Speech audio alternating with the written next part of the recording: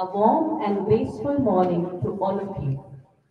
Respected Chief Guest, Honorable Vice Chancellor Hemwati Nandan Bahuguna Garhwal University, Professor Annapurna Notia, Guest of Honor Dr. D.K. Aswal, Director Health, Safety and Environment Group, Park, Mumbai, Guest of Honor Dr. Anita Rawat, Director USER, Professor R.C. Ramula, President RADNET, Dr. Shailja Pant, Principal, Dolphin Institute of Biomedical and Natural Sciences, Dr. Shruti Sharma, Coordinator IQAC DIPNS, Dr. Ashish Raturi, Organizing Secretary REDNET, and all the esteemed members of scientific fraternity.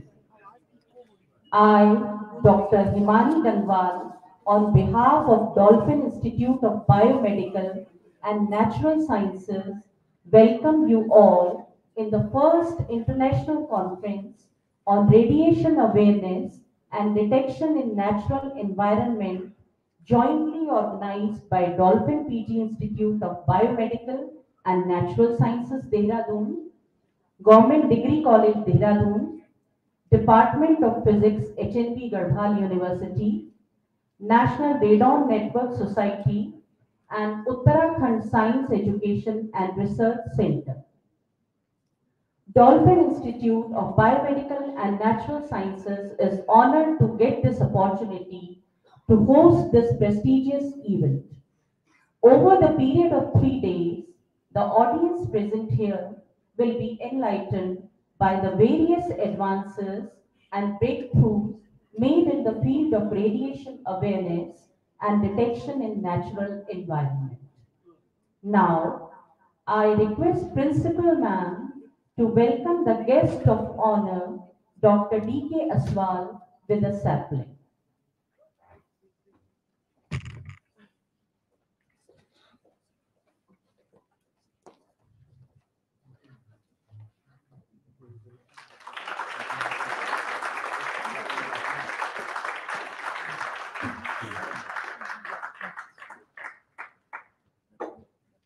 I request Dr. Ashish Raturi to welcome Professor R.C. Ramula with a sapling.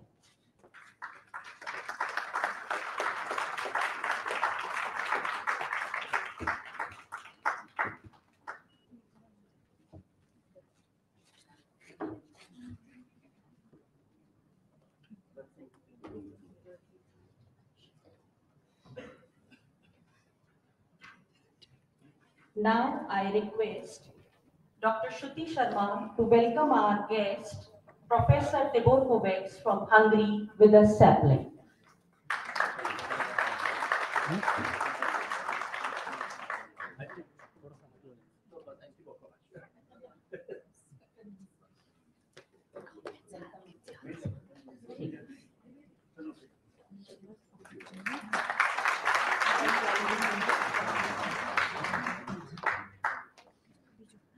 Lighting of lamp marks beginning of every program in an auspicious manner.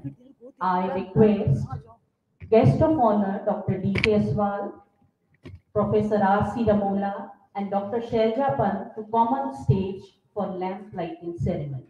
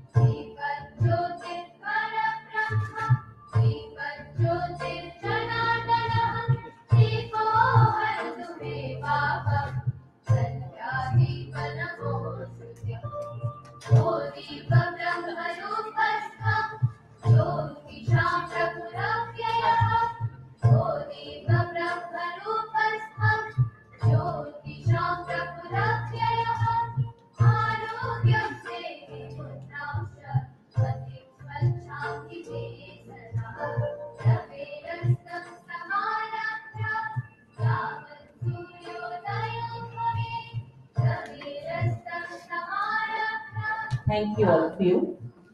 A leader is one who knows the way, goes the way, and shows the way. It's my privilege to invite Dr. Shailja Pant, Principal, Dolphin Institute of Biomedical and Natural Sciences, for welcome address to this August gathering. Ma'am, please.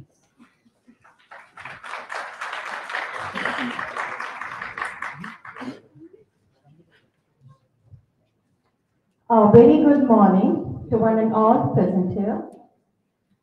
It is indeed my pleasure to extend a warm welcome to all the dignitaries on the dais for the inaugural session of the first International Conference on Radiation Awareness and Detection in Natural Environment at Dolphin PG Institute of Biomedical and Natural Sciences, Dehradun, Uttarakhand.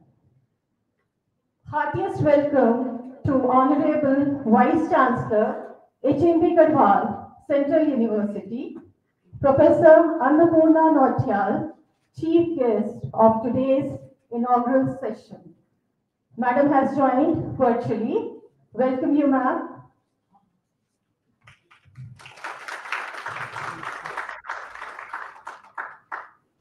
I welcome Dr. D.K. Aswal, Director, HS and EG, BARC, Mumbai, and guest of honor for today's program.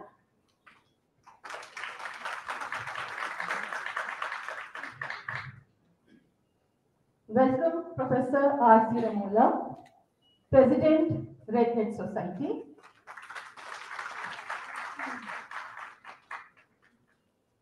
All the distinguished guests from academia, industry, research organization, PNP, Fusey Films, our guest from press and media, I welcome you all on behalf of the organizing committee of this 3 days international conference on radiation awareness and detection in the natural environment.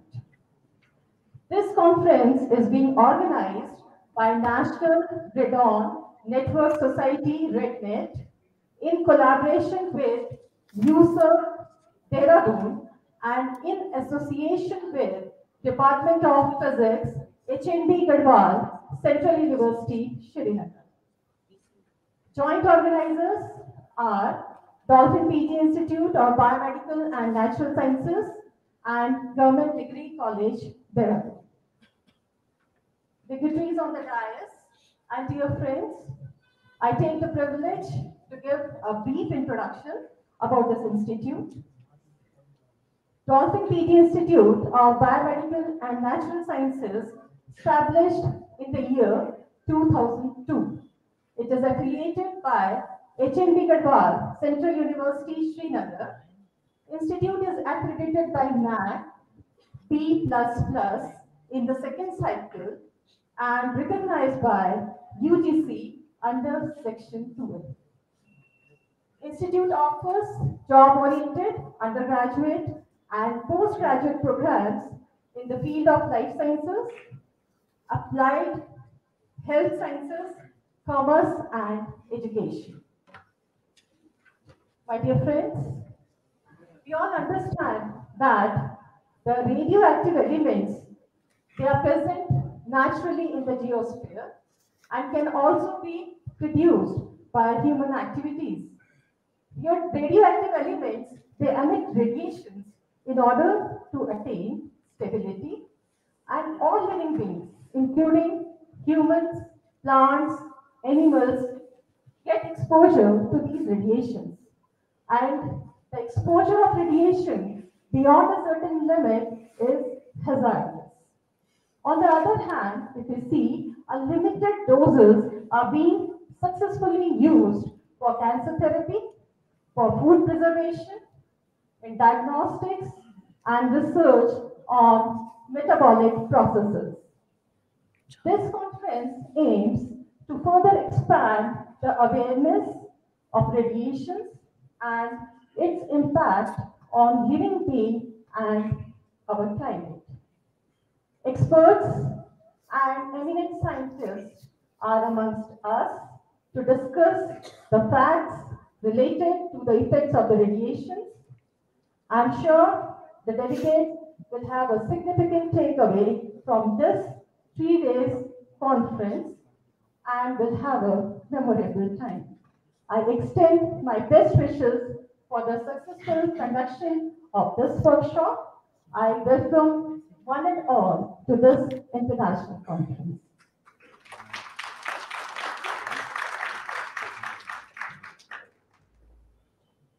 Thank you, ma'am. It's my privilege to invite a persona of international fame and a leader in her field who needs no introduction, Professor Dr. Annapurna Nautiyal, Honorable Vice Chancellor of Hemati Nandan Bahuguna, Garbhal University. Her area of interest is international relations, but she has a keen interest in regional and national issues. She was a Fulbright visiting professor at Department of Public and International Affairs, George Mason University, Fairfax, Virginia in 2006. She is also a member of Advisory Committee of the Nehru Center of Aligarh Muslim University. She has authored many books related to world politics, human rights, and India's foreign policy. Ma'am, we are very honored to have you here. Now, please grace the event. Thank you so much. I hope I am audible. Can you hear me? Yes. Okay. So very good morning to everyone present in this auditorium. And particularly, I would like to give a very warm welcome to Dr. D.K. Aswal, who is our alumni also, and who is sitting on the dais. He's a guest of honor, but I think he should be the chief guest of this program, not me, because he is an eminent physicist, so he should be there, not me. But anyhow, so I am the chief guest, so thank you so much for inviting me for this program. And I would also like to welcome all of you on behalf of the HNB Garhwal University. And Professor R.C. Ramola is there to welcome you physically. I'm online because of some other schedules which I could not postpone. So therefore, I am addressing you through online mode. So let me first of all say that it's a good initiative on the part of HNB Garhwal University to extend its wings elsewhere also. Like this program could have been organized in HNB Garhwal University, Srinagar, its Tiri campus, but I think Professor R.C. Ramola thought that we should expand, we should extend, so he decided to organize it in the Dolphin Institute, and also he has also taken the help of the college to be part of this 3 days international seminar. You have mentioned that this is the first international conference on radiation awareness and detection in natural environment. I think this is the first conference which is also being organized in Dehradun by HNB Garhwal University. I hope I am right. If I am wrong, please correct me. So I would like to applaud the efforts of the organizers and also all the participants and also all the societies who have joined this conference together on this very important area. I am not a subject expert. Professor D.K. Aswal, Dr. D.K. Aswal is sitting there with you, who will just address you physically and who will also introduce this topic. But I would like to extend a very warm welcome to everyone present in this hall on this occasion, because I cannot see anyone, but maybe you are seeing me, I do not know. But I would also like to share some of my thoughts. Day before yesterday, there was a webinar by the Ministry of Information and Technology, and 3 more ministries, where our Honorable Prime Minister spoke in the inaugural session. And his emphasis was on technology, that how we can transform the life of the human beings through the use of technology. We have enough technology, but it has to reach to the people. So similarly, the science has also to reach to the people. Basic science or life science or any science, it has to reach to the people to make their life happy, healthy, and safe. That is what science is required to do for the welfare of the human being, because science is always for humans. If there are no humans, then what the science will do? And recently, I was reading one article, and that's a very interesting article, and that is about Ukraine. That how Ukraine has been surviving in such a war scene, and they have used the technology like anything, like the artificial intelligence. They have transmitted all their data, or they have collected all their data uh, in the iCloud through the technological intervention. So if the Russian missiles hit their buildings or the center of information, the information is not available to them, but to the people and to the government and to the government functionaries for future use. And the same thing they did for the people also. The people are still talking, or they are in contact with one another with a digital platform, that is SpaceX. So they are connected with one another. And this AI has become so important that all the people are talking about it. So our Prime Minister also talked about AI, because so far we know that we can fly the drones, and they can deliver medicines, and they can be helpful in topographical measurements or geographical measurements. But he suggested that everyone should think, and they should give ideas, at least 10 ideas, that how this AI can be used. So I invite your attention towards this also, because although it's not part of your conference, but I think you should also expose the students, or also give this task to the students, that they should identify at least 10 area where this artificial intelligence can be used for the benefit of humankind. And the goal behind it: observe, orient, and decide. So science also does it: observe, orient, and decide. And therefore, it is very important for us as a society to be observant, to be oriented towards the well-being of the human beings, and very decisive. Whenever there is a call, to take that call, and that call should be for the welfare of the human beings, for the society. And since all of us are educationists, so in education, we can bring lots of changes through the digital technology, or the technological intervention. And I think we are doing it in a uh, a very big way. The universities are also taking many steps to be very, I think, to be very friendly towards the students. And now most of the things are digitally available, so some of the worries or some of the tensions of the students have also reduced, because our main stakeholder is students. So my suggestion is also that please talk about it also, although you are talking on a very, very specific area, and that is also related to the human well-being. And you would be devising, you would be speaking about the various ways where this kind of awareness can be generated, and people can be safe from this kind of menace. So my only suggestion to you, that you are doing a commendable work, but please keep the society before you. And that's what you are doing. And that's why this whole seminar, this conference is planned. So this is for human good only, for societal good only, and for the welfare of the students. So I give my best wishes to each and everyone. As I said, that I am not an expert on the area, so I cannot talk much. There are many experts I can see in the audience. They are sitting. They'll be sharing their ideas.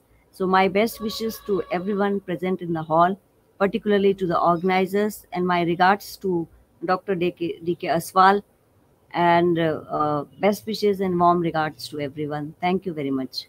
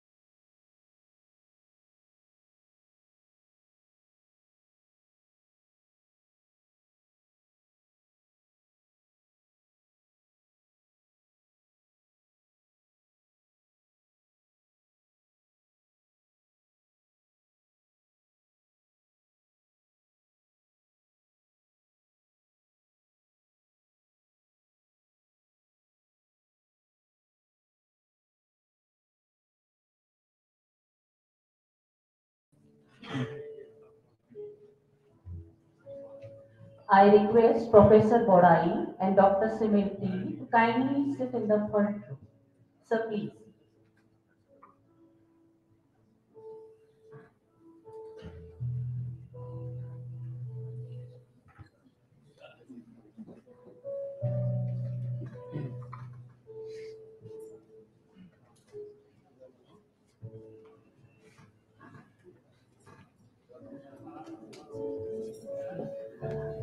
I request Dr. Vidit Tyagi to welcome Dr. Bodai.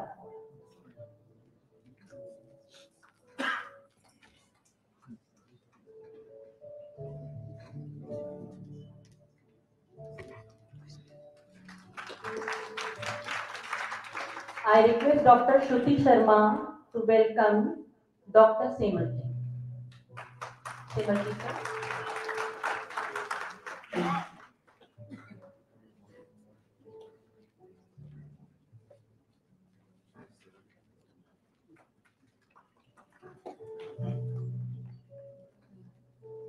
This prestigious event would not have been possible without the generous support of our sponsors. I, on behalf of Dolphin Institute of Biomedical and Natural Sciences, extend my heartfelt gratitude to our sponsors, PNB, DST, and USERC. I am glad to invite Professor Kuldeep Singh, convener RADNET, to brief the audience about the conference. Sir, please.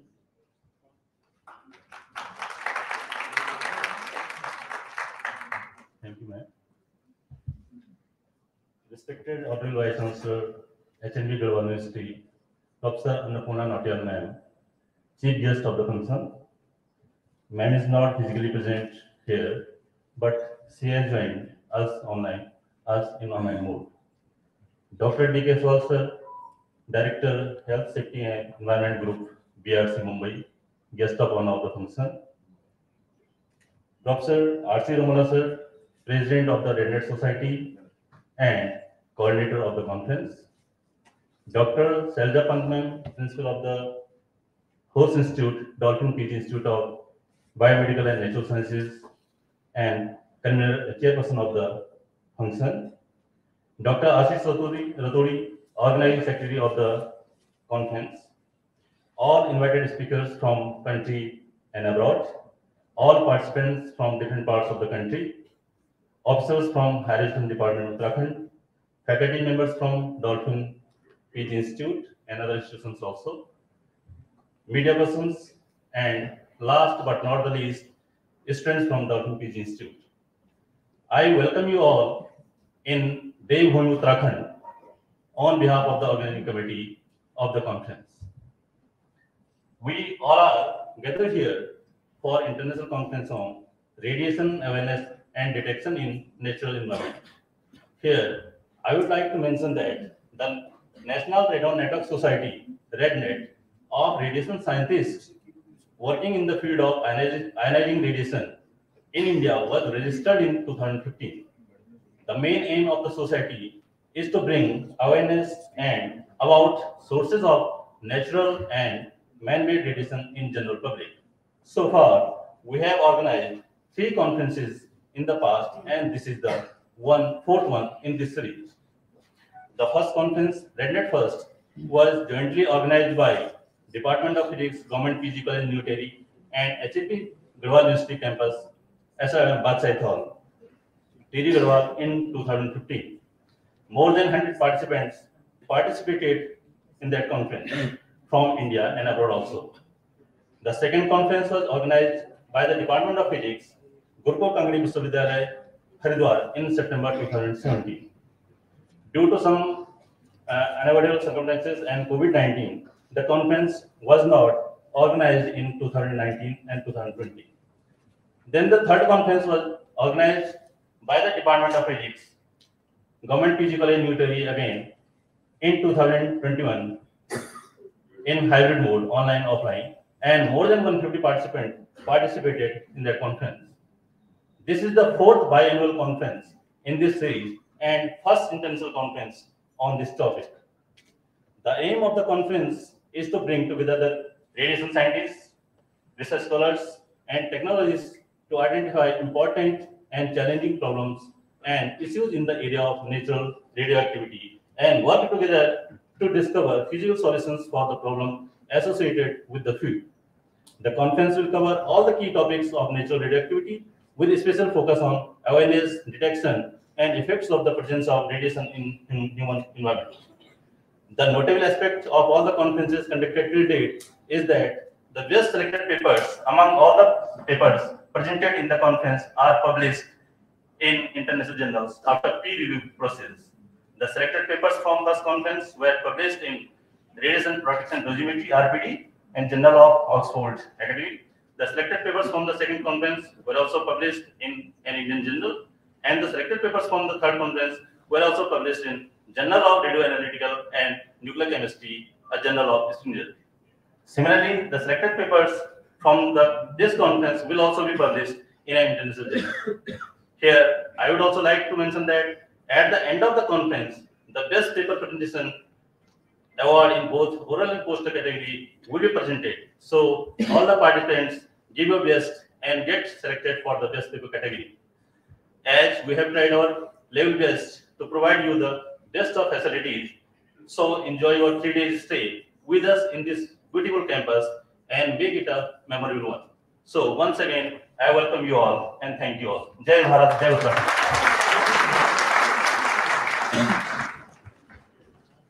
Thank you, sir. I take pleasure to invite Dr. D.K. Aswal, Director, Health Safety and Environment Group, Bar, Mumbai, for his address. Dr. D.K. Aswal is a gold medalist in MSc Physics who served as Director, National Physics Laboratory for a period of 6 years. He has several key positions at national level, including Director, Central Electronics Engineering Research Institute, Pilani, Director, Science, Technology and Development Studies, New Delhi, Chairman, National Accreditation Board for Testing and Calibration Laboratories, etc. He has distinguished himself as an academic, research and development scientist, a science administrator, and a meteorology diplomat. Sir, kindly grace the stage.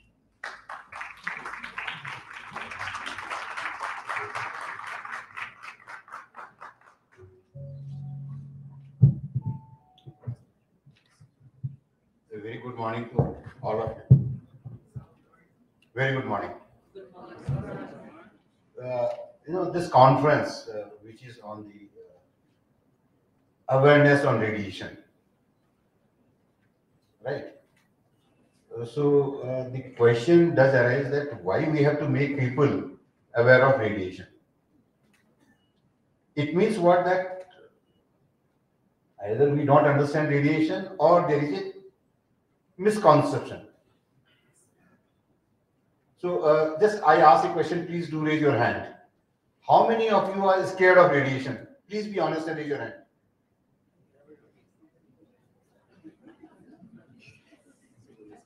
Okay, so by and large, everybody is scared of radiation, and therefore it is worth to have a international conference on awareness on radiation. As you know that when the earth was formed about 5 billion years ago, this place was full of radiation. And in fact, it is full of radiation even now. So while you are sitting in your chair, do you know that how many gamma photons they penetrate through your body? They are roughly 5 lakh photons per second. They are just passing by your body. So if the number of photons, 5 lakh photons per second, they are passing by your body, nothing is happening to you, then why are you scared of radiation? So that is the point which I will discuss in my keynote address today, which will be after that. But if you see the radiation, the kind of benefits it has given to the society are enormous. Imagine if there would be no X-ray, half of the population of the world would have been limping. Because X-ray only tells you where your body has developed a crack. If there would have been no X-rays, I don't think we could have diagnosed any of the disease, tuberculosis, anything that happens in your lungs, in your heart. Because it can penetrate deep inside your body and see what is happening inside. So if the overall quality of life have improved in this globe, it is because of the radiation. So there are misconceptions. So I will discuss that a little later from now when I deliver my presentation on some of the beautiful slides. Hopefully you like that. And I congratulate the Professor Ramola for organizing this kind of event, which are very, very important. And I hope let us learn together something on the radiation, which is so fantastic. Thank you very much.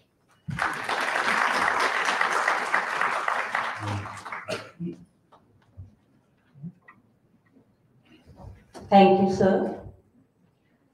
It's my pleasure to solicit the presence of Professor R.C. Ramola, President RADNET, on stage. Professor Ramola was Director of SRT Campus, Bashai Thal, HNB Garhwal University from the year 2013 to 2019. He has a vast research experience as Research Fellow in CSIR New Delhi and Postdoctoral Fellow in DST New Delhi and CSIR New Delhi. He has been recognized as one of the world's top 2% scientists in the year 2021 and 2022 by Stanford University, USA. His fields of specialization are nuclear physics, nuclear geophysics, radiation protection and environment. Sir, we are very honored to have you here. Please grace the dais.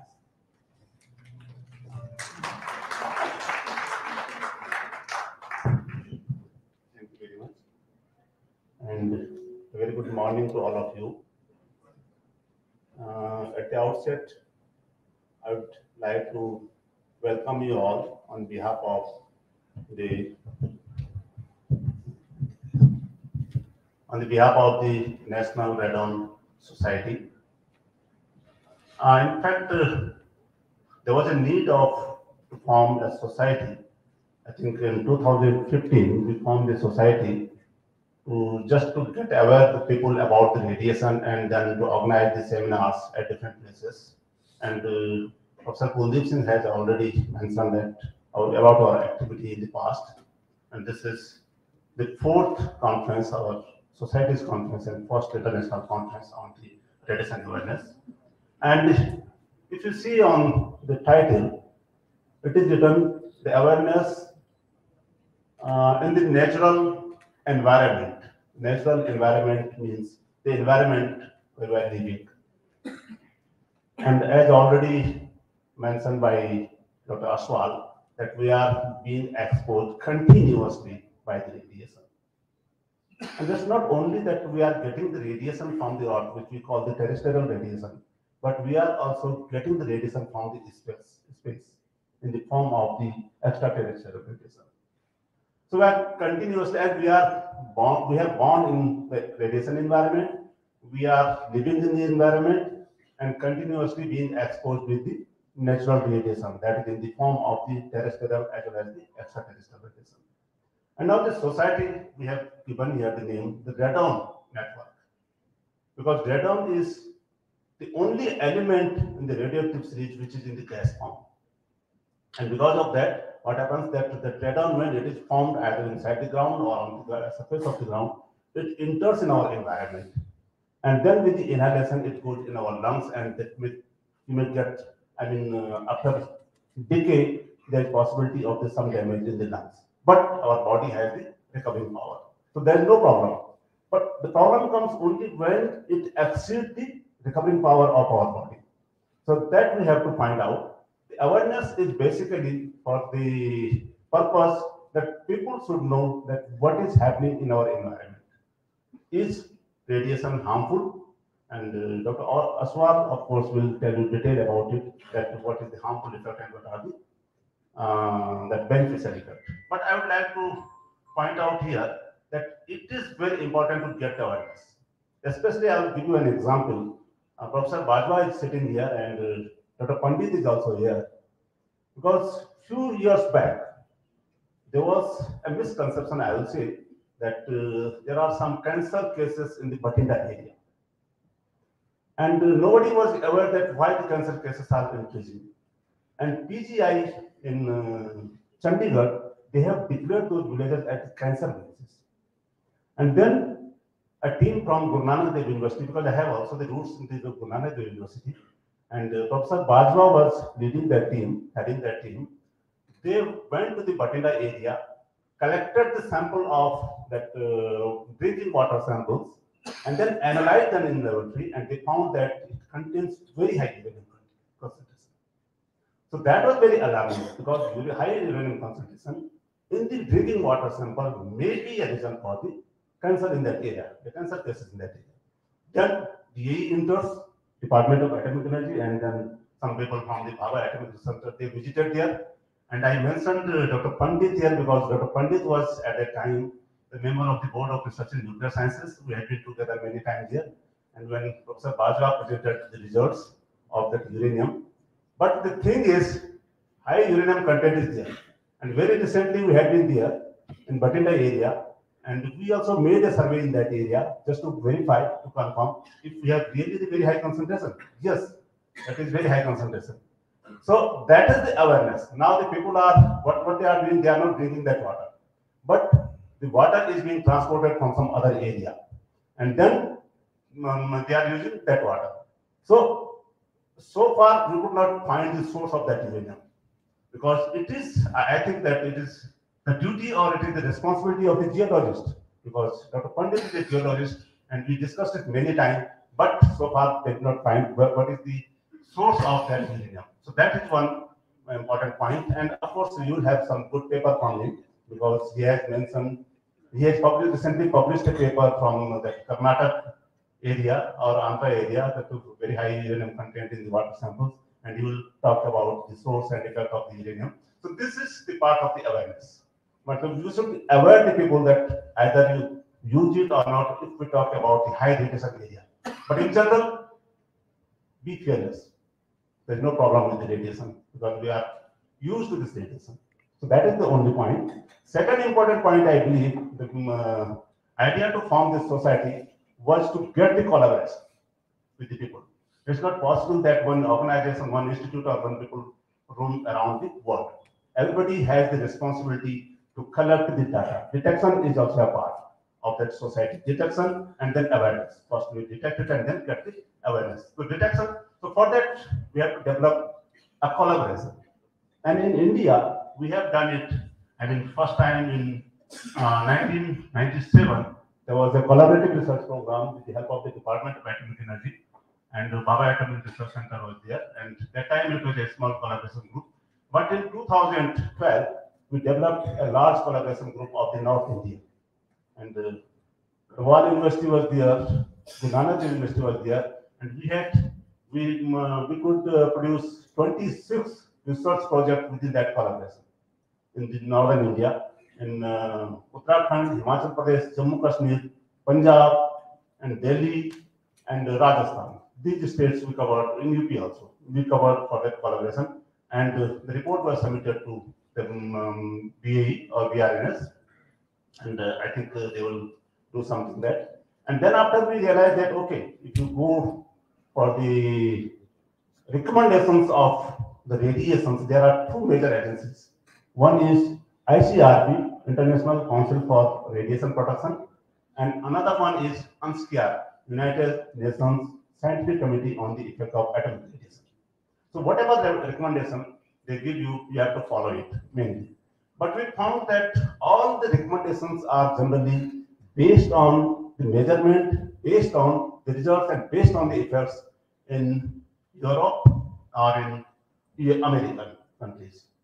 And Asian data was missing, not completely, of course. There was some data like, if you talk about our country, Kerala is there, but because we have many other areas having the very high radiation concentration or radiation content. So Asian data was missing. So at that time, we formed a group having Japan, Korea, Thailand, China, and India. I was coordinating from India. So we have generated the data from some high background radiation areas from all these 5 countries and submitted it to the UNSCEAR and ICRP, because we have one coordinator among from the Japan, Professor Tokunami. He was supposed to come, but somehow he did not come. Professor Omori is here on behalf of Professor Tokunami.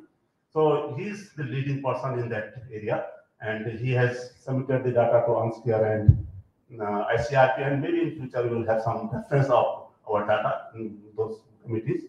And the second important collaboration we just developed, that is the Asian African Network for the Radiation Studies. And tomorrow morning session is completely dedicated for that project. I will say that MOU, we have a memorandum of understanding between our university, the Tokyo Metropolitan University, and then in Thailand also, and we have the participants from Middle East and Africa, like Egypt and other countries. So tomorrow we will have a very special session on that particular topic. So that will show you that how this collaboration works. That is more important. And very soon we are going to launch a new collaboration that is for the Asian Oceanic, that include the Australia also, Asian Oceanic Association on the Radiation Protection. And it will be launched in the Hirosaki University in September 2023, because they will have a conference on the digital radiation in Hirosaki, and we will launch this association in Hirosaki. And in one of the sessions, we'll find time that Professor Omori will tell you details about that particular association, that how it will work, and anybody can be the member of that society or that group. So these are some collaboration we are making and getting aware people about the radiation. It's not, as I'm already told by Dr. Aswal, it's not always harmful. The harmful is only when, I mean, it comes to the very high level, especially when you talk about the artificial or induced radioactivity, like in form of the bomb. But that bomb, that energy, I mean, that mass energy relationship, Einstein's mass energy relationship, that energy can be used for the peace, like we call it atom for peace, for the energy, that for that medical applications. You might have heard about the gamma therapy and radiation therapy. These are some therapies that are going on in the medical science. Then, of course, for the food preservation, maybe Dr. Aswal will cover all these topics in details. So these are some areas where radiation is very beneficial. So I think it is better if I close here, because we are having a very interesting talk by Dr. Aswal, and he will talk detail about it. But the only thing is, I would like to say here that when we organize a conference, it should have some good outcome. And that outcome, we generally, whenever we organize a conference, like Professor Kuldeep Singh told you, that we already have organized 3 conferences and we have published the papers in very good journal. Sorry, very good journals. So this time also, we will publish the selected paper. I am using the word selected paper. Selected paper in the Journal of Radioanalytical and Nuclear Chemistry. And I have a message from the editor that paper should not only be on this survey, but it should have scientific content. It should have the international relevance. And if those paper does not have this scientific contents and international relevance, maybe the paper will be sent back to the desk of the editor. And I have with me Professor Tibor Kovacs. He is also co-editor with me. I mean, we are the associate editor in that journal.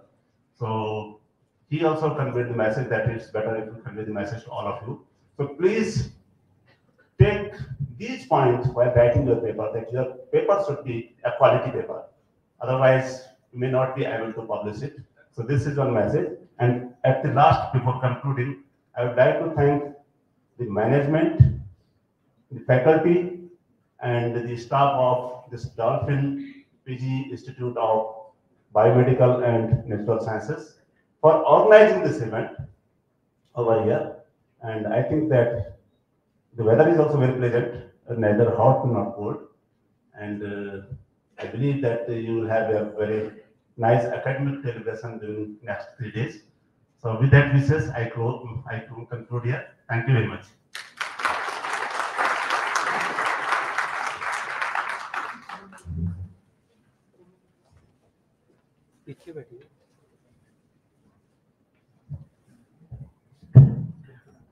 Thank you, sir, for your motivating words. At times, our own light goes out and is rekindled by a spark from another person. Now is the time to show our gratitude to all the esteemed guests who have graced the occasion. I request Principal Ma'am to present a memento to guest of honor, Dr. D.K. Aswal.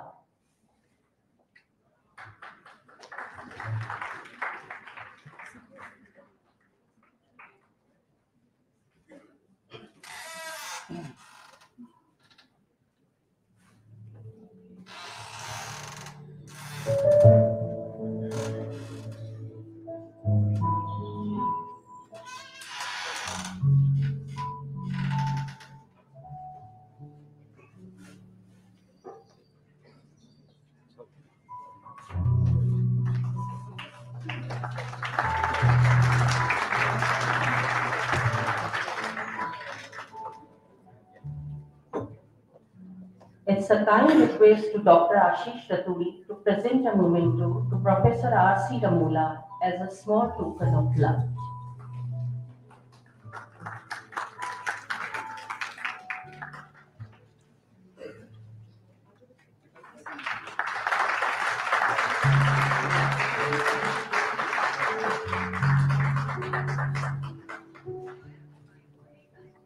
Thank you, all of you.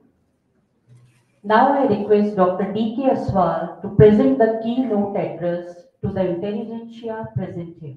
Sir, please.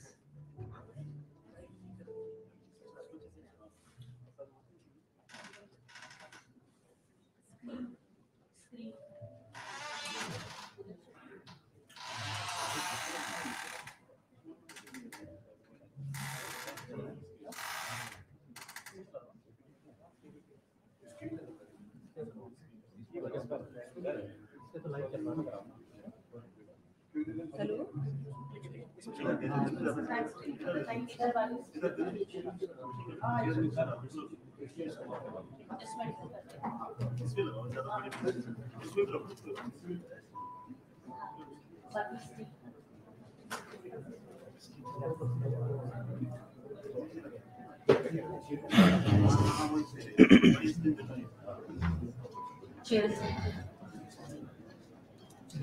Attendance, please. Chair से दर करवा पीछे सामने थोड़ा सा ये chair सारी करवा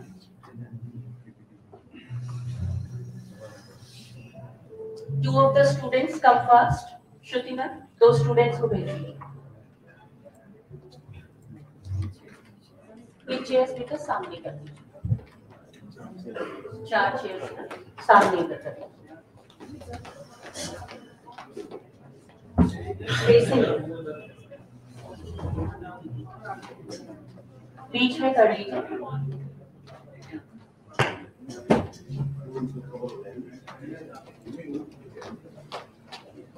centre में कर दो बेटा इधर.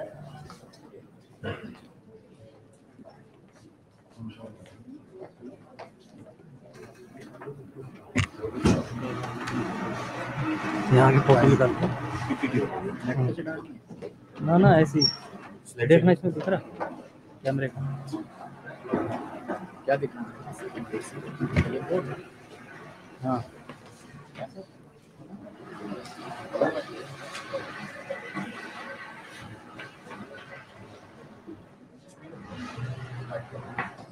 थोड़ा लूज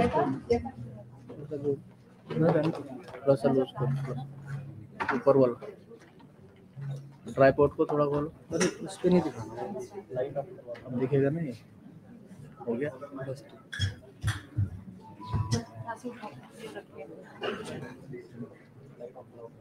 कहाँ जाना है क्या चीज सारे चाहिए नरेंद्र पीछे का लाइट का देखना लाइट ऑफ करना यार मारो यार हो गया इस पे लगा है.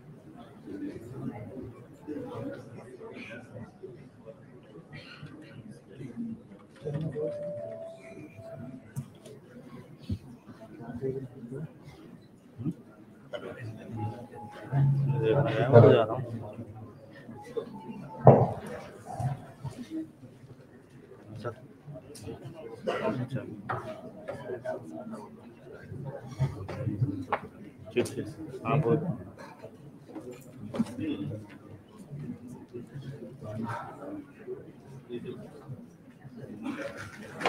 Yeah, so good morning once again. So can we settle now? Yes. Today what I am going to talk about is radiation, Raman effect, and the global well-being.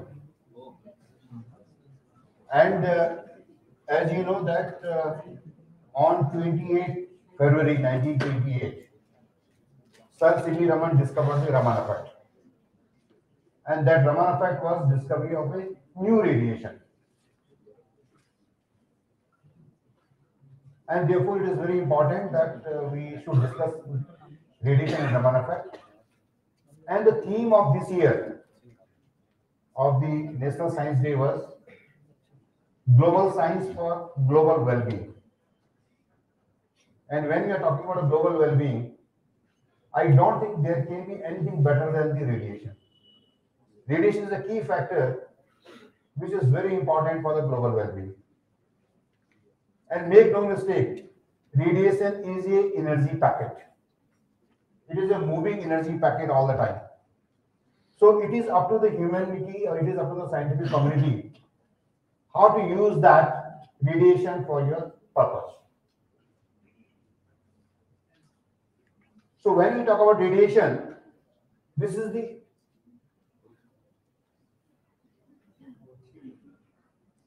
spectrum of radiation. We have, if you want to, student is radio wave. We use the radio wave. Radio wave penetrates several kilometers. Then we have a microwave. Can you believe nowadays you're thinking about a microwave? Impossible. Because radiation, this microwave radiation is used for your cooking.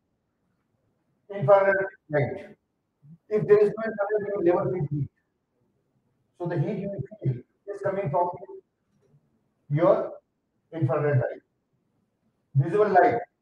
Imagine if there is no visible light. Can you see anything? If all of a sudden this visible radiation ceases, there is a complete darkness, you can't do anything. Still, are you scared of radiation?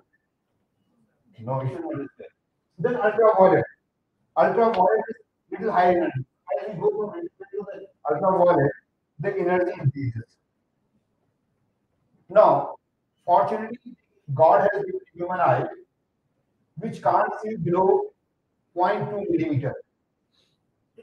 Suppose if you are able to see 0.01 millimeter, you will see all the microwaves around you. All your screen is covered with your microwaves. It is the UV radiation that kills that kind of level. And UV radiation, particularly where you don't get any sun. For example, in the Russian countries. So there, if you don't have UV radiation, you can't form the vitamin D also in your body. So some point of time they give a small dose of UV radiation to your baby, so that the vitamin D are formed. Then energy increases. Remember, all the time when you are doing something, energy increases. Then comes X-rays. X-rays, as I said in my inauguration, without X-ray, nothing happens. If you have problem with your you take X-ray. If you have a brain, you take CT scan. If your chest has a problem, you take X-ray. If your leg is broken, you take X-ray. And the final is the gamma ray. Gamma rays, in fact, when you are sitting over here, there are so many gamma rays that present in your body all the time. What they do to your body, that is a fundamental scientific question which still remains unanswered. So let me talk about the Raman effect first. Raman effect starts with radiation and then infrared radiation. Normally, when you pass the radiation to an object, most of the time the energy of the photoelectricity. Suppose you have an energy or HMU, it passes through the media, the same radiation come out, and that is known as radiation. That was known. Now, when the photon goes to the media, it can reduce its energy. So that is understand. Photon, anything which passes. What was not known was if you pass the energy of each photon and it comes to a high energy, and that was not known. In fact, Raman himself was not very sure that point of time. So he called it a new radiation. And the new radiation was discovered by two people, C.V. Raman and K.S. Krishnan. And K.S. Krishnan was his PhD student, and he happened to be the first director of National Physical Laboratory.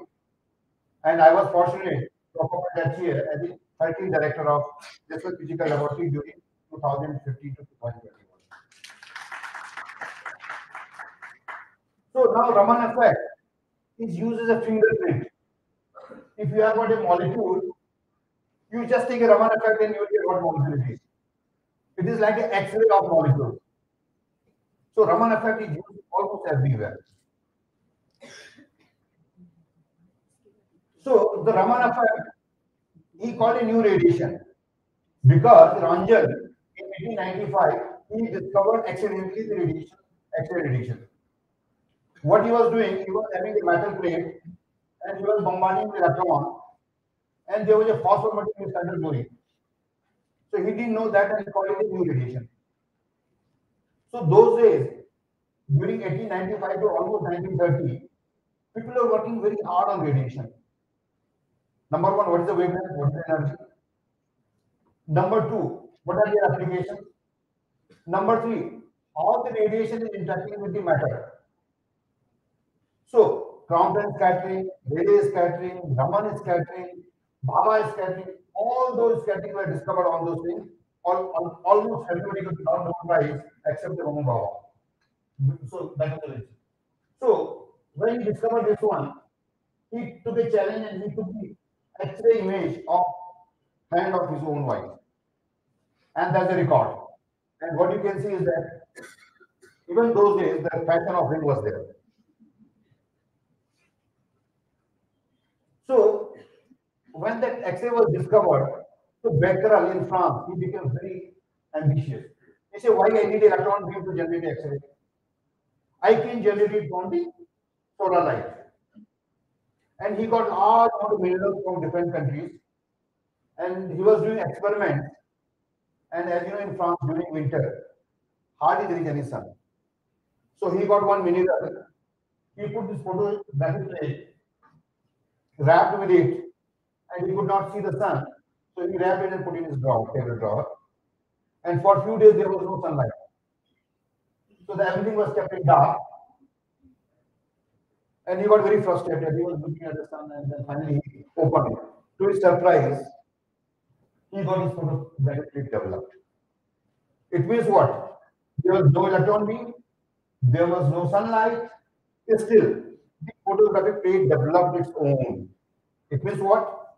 It means the radiation is coming naturally from the mineral. And that was called the radioactivity. Now the second question was that, what kind of minerals are emitting the radiation?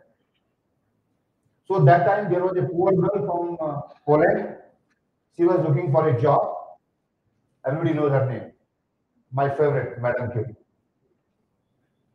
She said, okay, I will try. I will find out in the mineral which are the elements they are emitting the natural radiations. And she did all the hard work. And anybody, whenever you go to Paris, you do see the Eiffel Tower, you see the other beautiful places. Please also do visit the Madame Curie's lab in the University of Paris, which is the centrally located. How filthy condition was given to her. She did the tons of pitch blend and finally she could get two elements discovered. One was the polonium. Why polonium? Because she was from Poland. So the love for your nation is always important. So she discovered the polonium. She gave, and because of that, many French people they got angry on her. Okay, she's living in France and living in Poland. But that happened, and then she discovered radium along with her husband. And both of them they got the Nobel Prize. So when this radium was discovered, it became like a miracle material. So cancer was not that this is happening now. Cancer was happening even those days also. And those days there was a huge amount of the skin cancer. So this is one of the classic examples when there was a forehead cancer. Cancer is nothing but the abnormal growth of the tissues, cells. And what she was doing was that she was putting this radium plate on her forehead, and this cancer is gone. And it was so inspiring to her own daughter. She took this as a mission and treated through X-rays or through this radium, all the patients, all the public, and she also got the Nobel Prize. So you know that Madame Curie is a madman. Her husband got Nobel Prize, her two daughters got Nobel Prize, and her two son-in-laws also got Nobel Prize.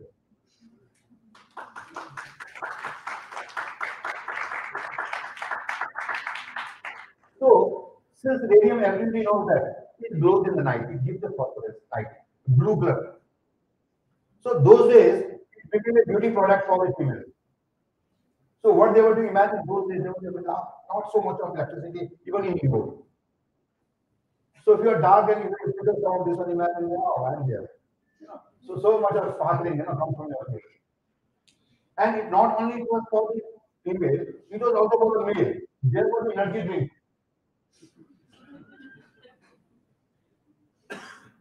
The standard radiant solution for drinking radiant.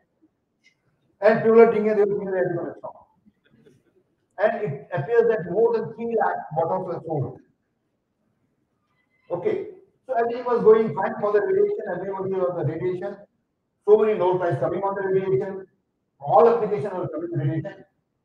Unfortunately, this happened. I don't know, I wear this long ago, the radium watches where it glows in the night. So these girls, they were employed, and what they were doing, that as these girls, they have a nation, and they were putting them off.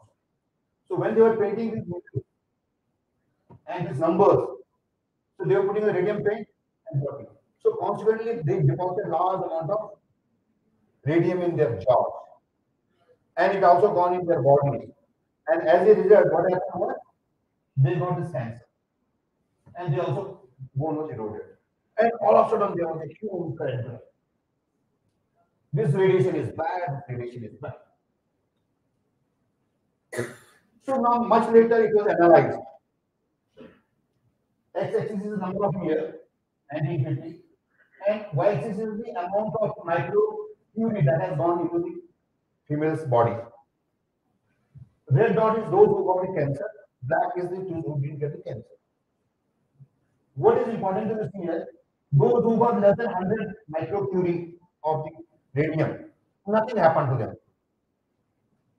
And those who got between 100 to 1000 or 1 lakh curie, only 50% of those got the cancers.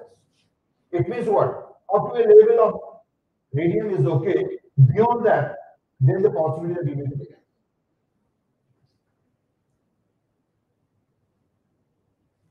So that time then it was realized that all the radiation in the ambient is coming from the ground, because ground has got natural minerals like radium, uranium, thorium, all are discovered, and they have a radioactivity. So basically they are the hybrid element. Okay, and they use this one. But it was not known that radiation also coming from out. So this was a scientist, Dr. Hess. So he did the experiment. How do I know that it is only coming from the earth? So he developed his own balloon, and he started flying up. So the idea was, if you go away from the earth, what will happen? It should go down. Radiation should go down because it is coming only from the earth. But what he found out, I don't know what is infinity. So come on. It means that the radiation is coming from outside also. And for that, he also got no price. Okay. And imagine in 1936, nobody will dare. He made his own balloon and went to top. So point what I'm trying to say, any investors, that please do take a risk while you are doing experiments. Without taking a risk, you won't get any result. Remember the point.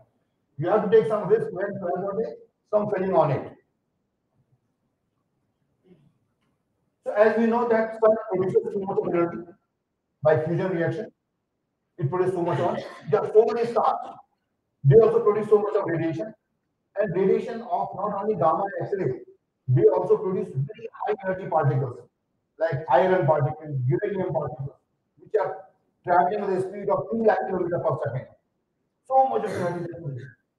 And fortunately, we have got the Earth. It has got its own magnetic field, so it is tapping up almost everything. But still, something is coming in. So this I said.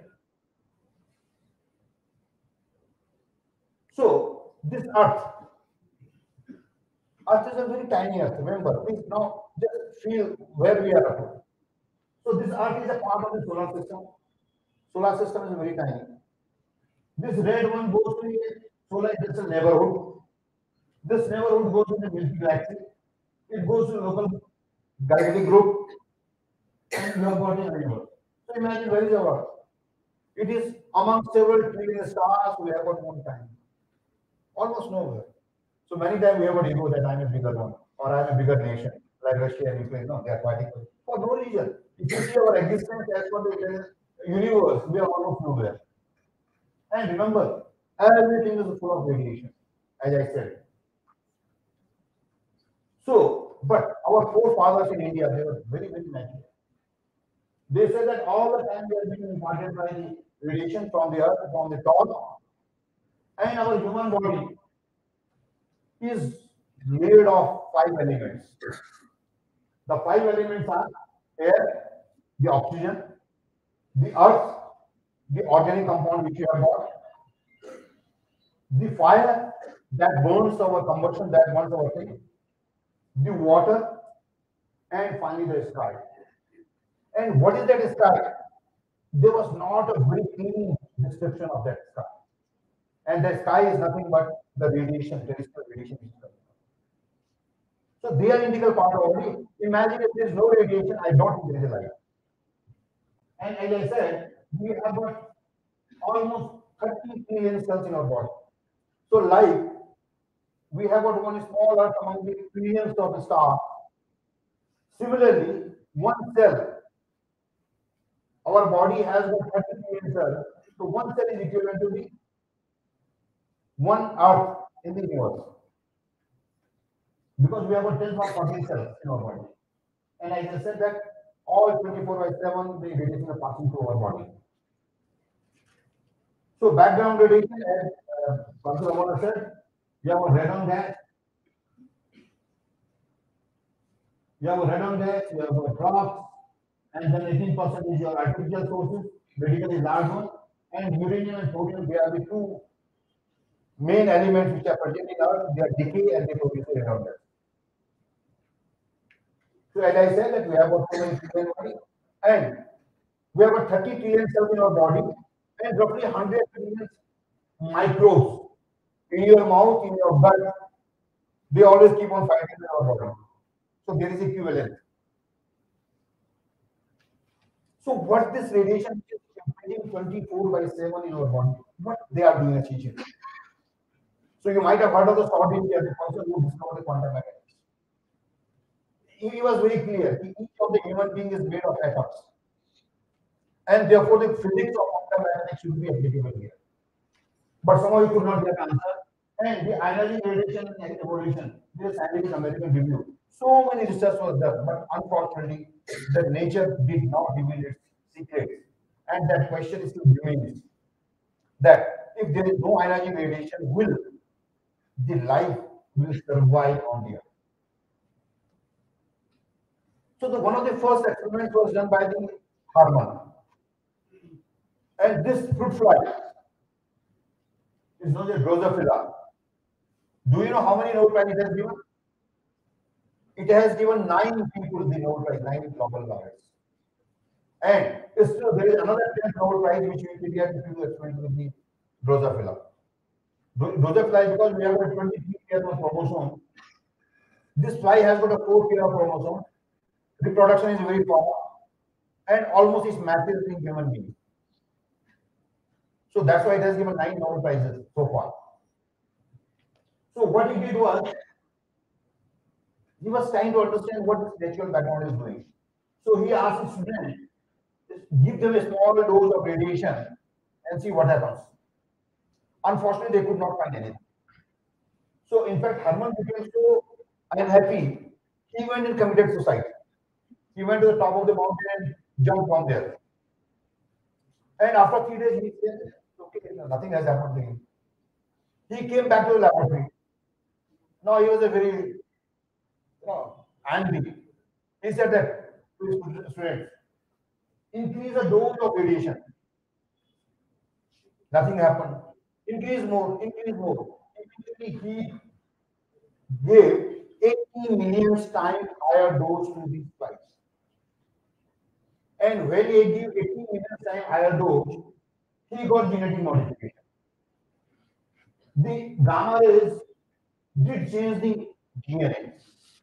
And he published a paper, Genetic Modification by X Radiation, that published in Science. Now, he knew that nothing is happening there. And therefore, this study was become very controversial. Everybody wanted to know Why? Where is the data at low doses? But he didn't give it. And this period was full of controversies. So scientists became more excited. They could see that they can break the uranium in two parts. They can create nuclear energy. And this is a small reactor, the first reactor of the world. The first nuclear reactor was so tiny. So that time the oil and gas company they really became scared of nuclear energy. They say that something is going wrong to happen, and they started funding now more to the Muller, who keep on telling that radiation is bad, it gives you the genetic disorder.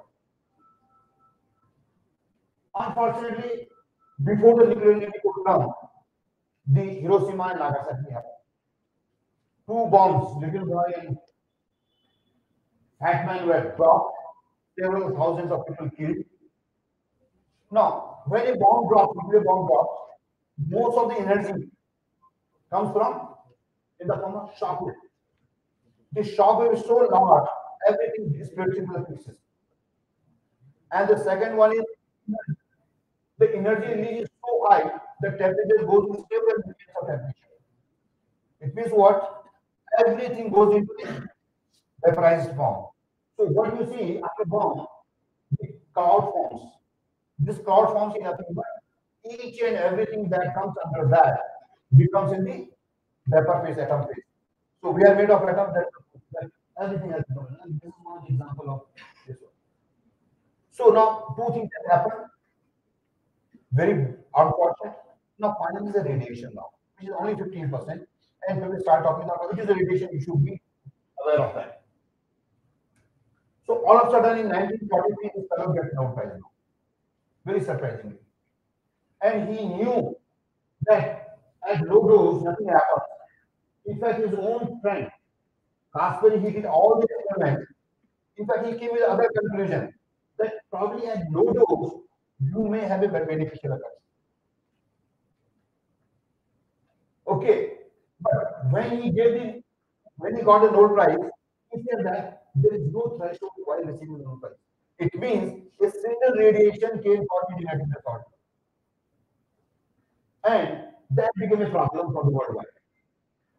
And so much so problem that Time magazine, everybody knows Time magazine? That was the front cover news. And look what he said. When the atomic age really gets rolling, with the atomic power plant producing much of the world's energy, the level of radiation will rise. People living near the plant will get more gamma rays in their Goddard private part. Whether this will be good or bad is not yet clear. In Washington last week, it's called Blue Eye Dr. Muller. Growing with this his newly owned price, give back the secret. Most mutations are bad. In fact, good ones are so rare that we can consider them all as bad. It would be fortunate if all those exposed atomic explosions such as Hiroshima were to be made permanent. He said all the people said, I am what Japanese government didn't take that decision. Okay. Now, then there was questions whether what happens at low doses. Either you follow the low threshold, even a single photon responsible, or you follow the hypothesis. It says that at low doses it is beneficial. Definitely at high doses it is dangerous. It is like a fire which becomes uncontrollable. But look at the fire at each house. If it is not there, I don't think action will ever take. So a small controlled fire is good for your not but uncontrolled fire is not. So that's why the dependency can stop the effect the key. Much later, in 2004, US NRC made a video. He said that although radiation affects obtaining laboratory animals, even very high radiation, no evidence of genetic effect has been observed among the children born to economic survival from European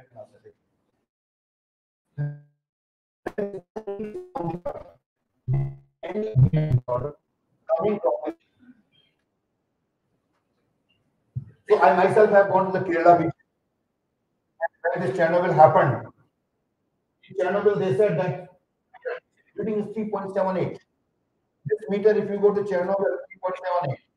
If you go normal, it will show 0.2 or 0.03 microjoule per hour. But in Kerala, it is 38.6, almost 2 orders of magnitude higher than the Kerala. So what happened to Kerala? There is no extra cancer cases in Kerala. The life expectancy is more. Same is the case with the doctor. Same is the case with almost everyone. So the alternative mechanism model, the linear flow threshold model, is any radiation is harmful, is wrong, and therefore the Salabrasi comes with a new one where they say that there is a threshold, good threshold, it is beneficial. Now, how many of you have taken the COVID vaccine? Majority of you have taken the COVID vaccine. What is the COVID vaccine? This vaccine is the dead virus injected in the body. So it means what? When the dead virus is injected in your body, it stimulates your immune system, and that immune system kills the remaining thing which comes in the body. It means it improves your immune system. How many of you take the homeopathy medicine? Majority of you take homeopathy. Most of the homeopathy medicines are not. And when he talks about the potency increase, what do you mean potency increase? Any answer? When a doctor says that I increase the potency of the medicine, what he does or she does? We are diluting. Why do we dilute? Increase the potency. Sorry. They increase the potency but decrease it. So it is this biphasic effect. Essentially, what happens when you have got a doctor gives you medicine here? This is a negative effect, detrimental effect. And they give you tie a medicine and they say that okay, this medicine, for example, you have got rashes in your face. You go to homeopathy, they give you medicine. All of a sudden, your rashes are increased. It means he could get the right kind of medicine which is responding to your immune system. So he becomes very happy. He says, oh, don't worry, I will give you another one. I will increase the potency. What he does is, he decreases the dose from here to here. So increase the potency with dilation. It means it has gone to beneficial region. And further he does maximum beneficial. So, because it invokes your immune system. And that's the principle of almost all the chemicals we do. Even your medicine, all the medicines are in that zone. So same is the radiation. So basically at low doses there will be beneficial effect because your activation of adaptation system, adaptive responsive apoptosis, they give you benefit effect. Obviously at high dose, it is going to finish it up. And the beneficial effect can come from hours to the months. Now, one of the biggest things is about Chernobyl action. The Chernobyl action happened, so many people were killed. How many people will check Chernobyl action happened? Only 28. And there were 106 out of 134 people when they died. 106 people they remain alive. They got a high dose exposure. And obviously everybody dies. So they also died and when they did the analysis. So their mortality rate is 1.09. But if you see the Russia, Belarus, Ukraine, the mortality rate is around 1.4%. It means though were exposed to the higher one, their mortality was slightly lower than the average. The media became so, what I call it, biased. They said that this was going to happen, and more than 1 lakh women, they went for the unscheduled abortions. And there are many other countries, neighboring countries, where those babies before the abortions, those babies are not very healthy, very happy. There's no problem with it. It means they, because of the fear, so many abortions are not actually required. Now, compare this case with the Bhopal. Do you remember Bhopal India? Yes. Actually, some of the gas got leaked. And the bodies were uncounted. This kind of things didn't happen at Chernobyl at all. This entire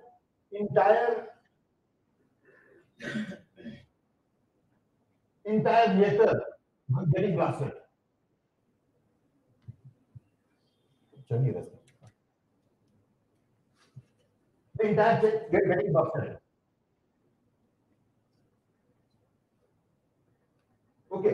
imagine the chemical toxicity is much higher than the radiation now. But do you oppose the chemicals? Are you scared of chemicals? Because that kind of teaching and mindset was not given to us. Radiation was given a mindset was because certain people they wanted to quantify the nuclear energy, not remaining people. So then there was a talk. When Chernobyl happened, they said so much of radiation is leaked. In roughly 2,800 square kilometers, there won't be any life. In fact, this mushroom is grown exactly at the plant. And if you see the wildlife, we have such a wonderful wildlife now. It is one of the best bioreserves on the earth atom today. Because there was no intervention. Whatever the radiation was there, it is there now. Nothing has happened to these one. You see, they are biological. If this radiation can kill human beings, this will also have killing animals. And forgot very interesting result which has happened. So this was the site of accident, and roughly 60 kilometers away, the frogs which are found there were green here. And as you go towards the site where accident took place, the radiation level is increasing. And what they have found is that the frogs slowly turn to the dark. And you have got a very black frogs which are living in and around the Chernobyl reactor. And they are eating all the radiation. What they have found is that these black frogs now, they are more stronger than the green frogs. So initially, when the people were taking a little bit of radiation and saying that they are good, it means something is good. So the hypothesis that the radiation has a biphasic effect, means at low doses it is good for you, at high doses it becomes trouble for you. This is seen here. Similarly, unfortunately, Fukushima happened. Tsunami came and they entirely wiped out the entire country. The Fukushima nuclear plant also got blasted. How many people died because of the Fukushima plant? Not a single one. 2,500 people died because of the heat, not because of radiation. But if you see the story in a news channel, this has happened, that has happened, this has happened, that has happened. And the law, they said that this has happened, we have to evacuate people out of this. So people were removed out of the Fukushima and they displaced more than 90,000 people from that plant. They killed 1,600 people. So much so that people were at ICU. And they say radiation leak has happened now. You will get a cancer after 25 years. He is evacuated. So this fellow was removed from his bed, taken away, and he is dead. So these kind of rules are found. And in fact, 2 weeks ago, we have a conference, as Professor Ramana said, ICRP, International Commission on Radiation Protection, who are responsible for these forming rules. The chairman of ICRP came and I raised this one. I said that you are responsible for the evacuation was not required at all. It was wrong on anybody's part to evacuate the people, given so much of torture. So, the first thing which comes, as Ramolaji was saying that they found uranium and probably it is due to the cancer. Sorry. The cancer, all cancer generates. One has to go in this one. If you see the pie chart, which are the cancer causing things in our body, the number one cause is your diet. The yellow one is your diet. The food you eat is responsible for your cancer, number one. Number two cause of cancer is tobacco. Number three, cancer is your viruses, your occupation, a little bit of alcohol at end. Radiation does not figure in this one. Very minimal, 1%, and that can be under that one. So if it is not causing the cancer, why we are scared of radiation is causing that? Because there is a false propaganda on it. And you see that the diet is responsible and therefore it is age dependent. As you grow old, the probability you are getting cancer increases. 25, 40, 50, 60, 90 will go up. And if you don't get cancer after 85, sure that you won't get it. So, the number one is your diet. So, or smoking. Why does this happen? It is very clear. Your DNA gets damaged, right?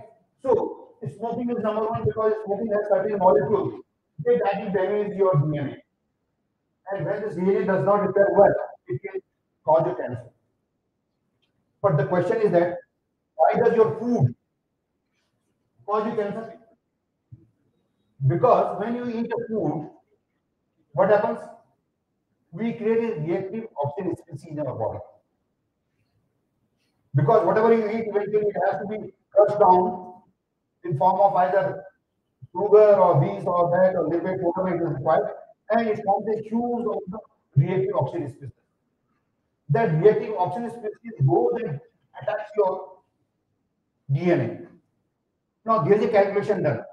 If I eat a food, my body generates 10⁹ free radicals, billion free radicals. Of course, we have got a mechanism of our body antioxidant, so when catalytic peroxide, it reduces to the 10⁶. Still, there will be damage. You have enzymes, which repair it and expose it and and finally, removal and mutation will be about 1. So every day, anyway, your body is forming a cancer cell. You agree or not agree, your body will form 1 and 2 cancer cells. But since we have got trillions of cancer cells, trillions of cells in our body, it does not make a difference 1 or 400 days. Now, same thing if you compare with 100 millisievert of radiation dose which you get, the ratio is 10⁻⁷. It means if you get 100 millisievert of radiation dose, the reactive oxygen species formed in your bodies are 1 million times lower, 0.00001 only. So largely it is because of your sun. And in fact, there are many NSCA data which are available.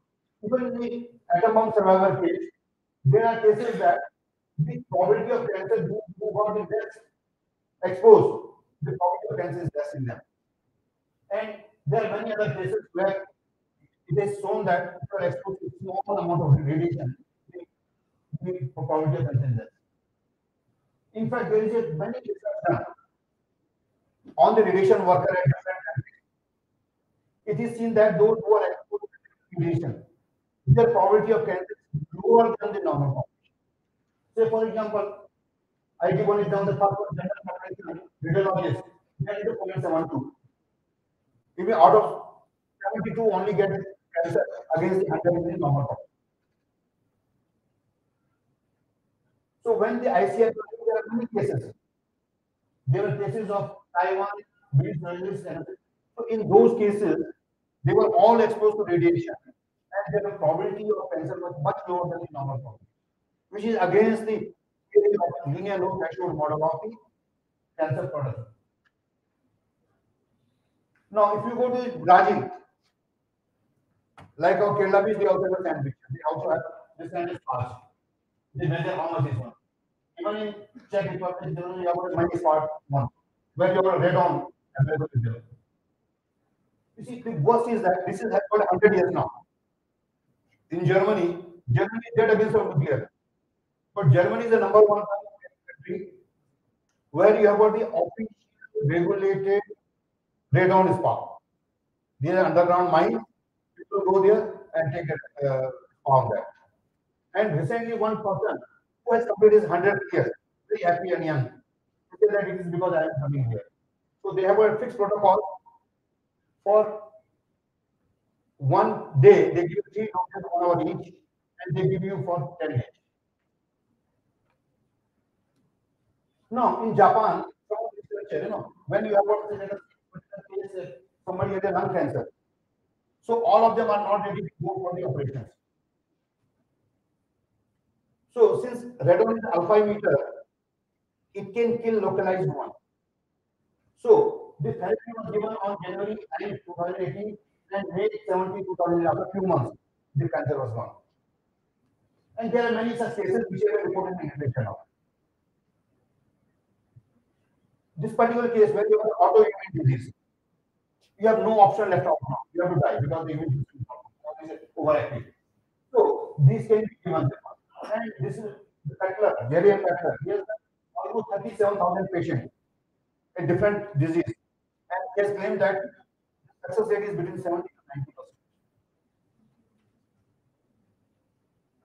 Now, the most interesting, this we can still say that okay, no, not that bad.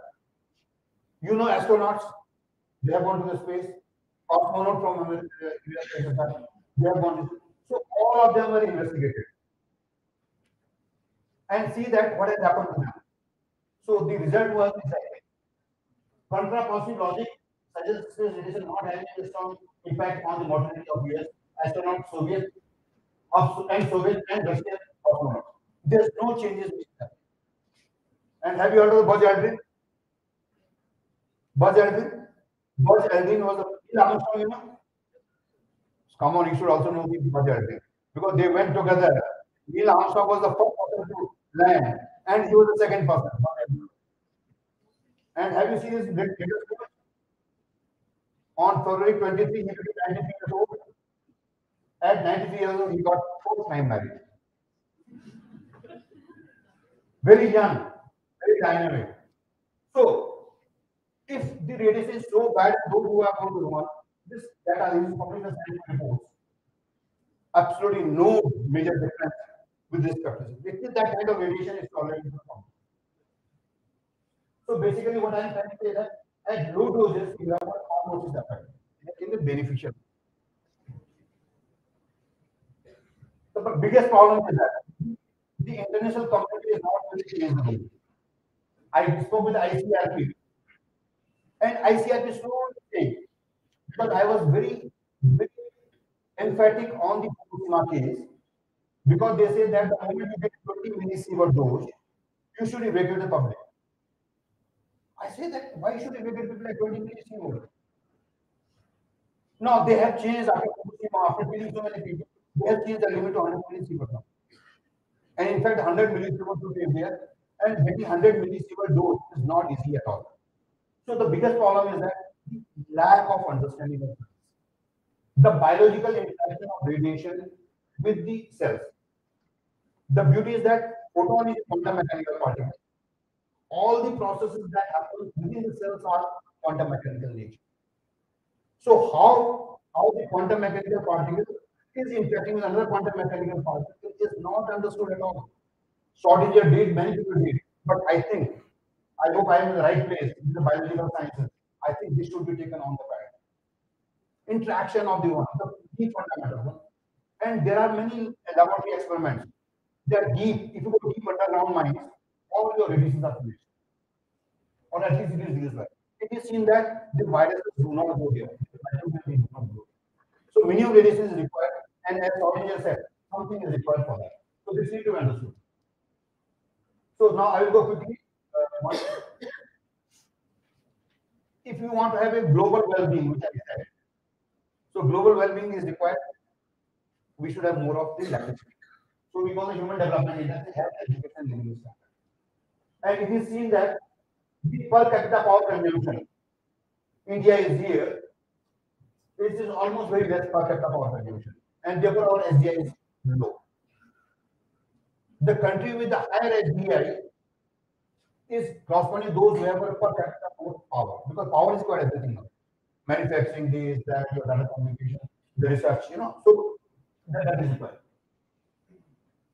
But if you see how the worldwide power is produced, the power is produced largely by coal and gas. And everybody is talking about the climate change. The coal and gas are emitting the greenhouse gases, like carbon dioxide, methane, and that is creating problems. Even in India, it is a maximum level. So government of India has already declared by 2070, we will make a carbon neutral. Everybody knows that, right?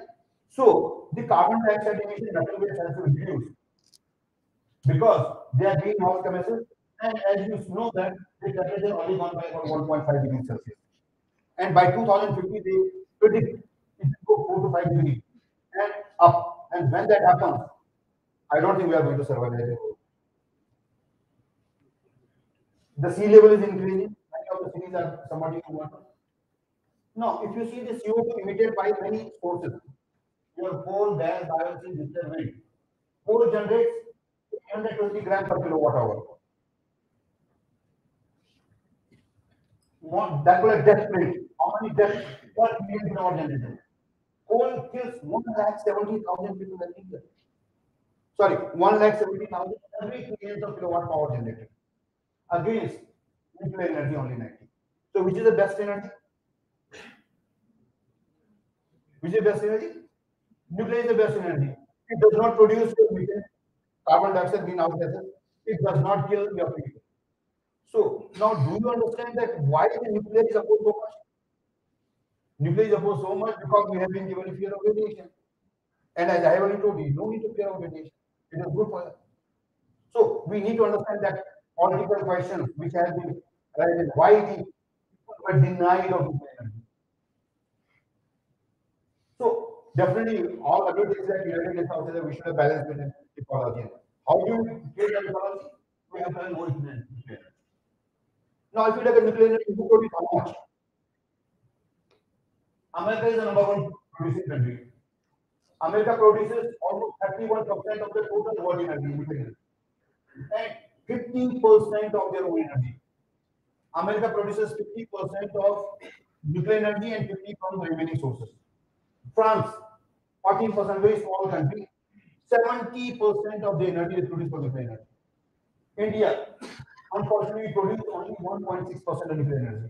Remaining is from coal and other things. Why we are producing so much energy? Because our people are so scared. They don't allow us to put our nuclear power plant there. In Kodunkulam, we made a plan, and they did allow us to run for almost 1 decade. Not that fear. So, thank you, Professor Amola. Awareness on radiation is very, very important. And United States, they have a 93 reactors. Look, China. China in last 1 decade, they have added 39 new nuclear reactors. So, the winner of the world in longevity is going to be a country who is going to produce more nuclear power. It's going to clean, it's going to less space, and this and that. This needs to be done. Nuclear Medicine Center. I don't know whether you know or not, because since we are not using the radiation much of the places, in India, 850,000 people die every year because of the cancer. 850,000 people die. Because we do not have so many nuclear medicine centers in our country.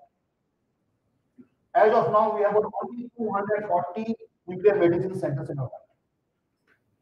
Whereas, in our opinion, there should be at least few thousands of them. Because people do not want nuclear medicine center in their vicinity. They feel that it's a radiation and it is going to cause cancer. But if you open many of the centers across the country, you can make people forget it. And the power town is a design of DRC. Of course, radiation therapy, you know, the food security. You see, as our population is increasing, we are occupying the land, we are making construction. We need a new technology, so-called nuclear agriculture. Same corn, large number of seeds. And all the mutations done by nature are through mutation and add a speed of 1 by 10 power 6, 10 to the minus 6.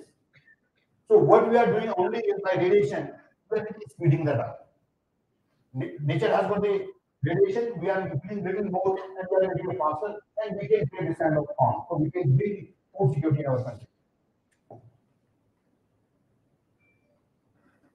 So when we do this one, we have got a high yield, disease resistance, well adapted, better nutrition. And world has already produced 3,212 varieties of seeds.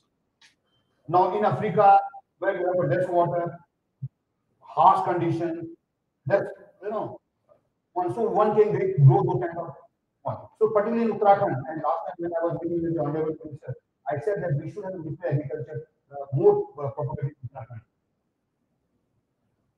So if you see this kind of fruits, it is because of the mutation. And the responsible for the green revolution by the Swami Nathan, and the mutation was one of the. Not only that, this can be used for many purposes. It can be for animal production, plant breeding, insect pest control, food preservation, soil, because these are DRC produced crops. And almost Andhra Pradesh, Assam, Kerala, Karnataka, everywhere we have the footprint now. The oil, sushi, food irradiation. When we are exporting things to America or also, they need to irradiate, otherwise they will get spoiled on the way.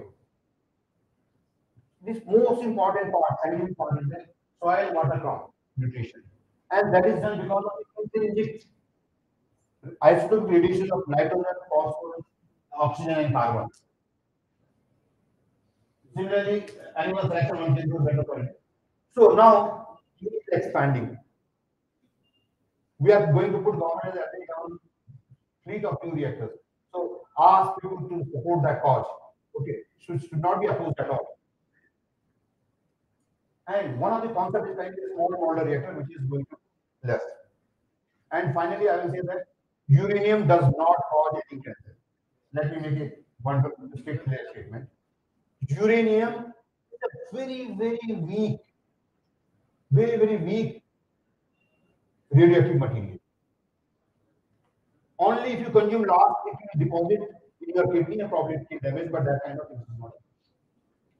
Now, coming to Punjab, I was also part of that committee. Since coming in Punjab, we have used so many fertilizers. So the phosphate fertilizer, which was coming from the Middle East, that contains huge amount of uranium in natural uranium. So that was spread. Number two, when you burn the coal plant, coal comes from mining and mining cannot be without the uranium.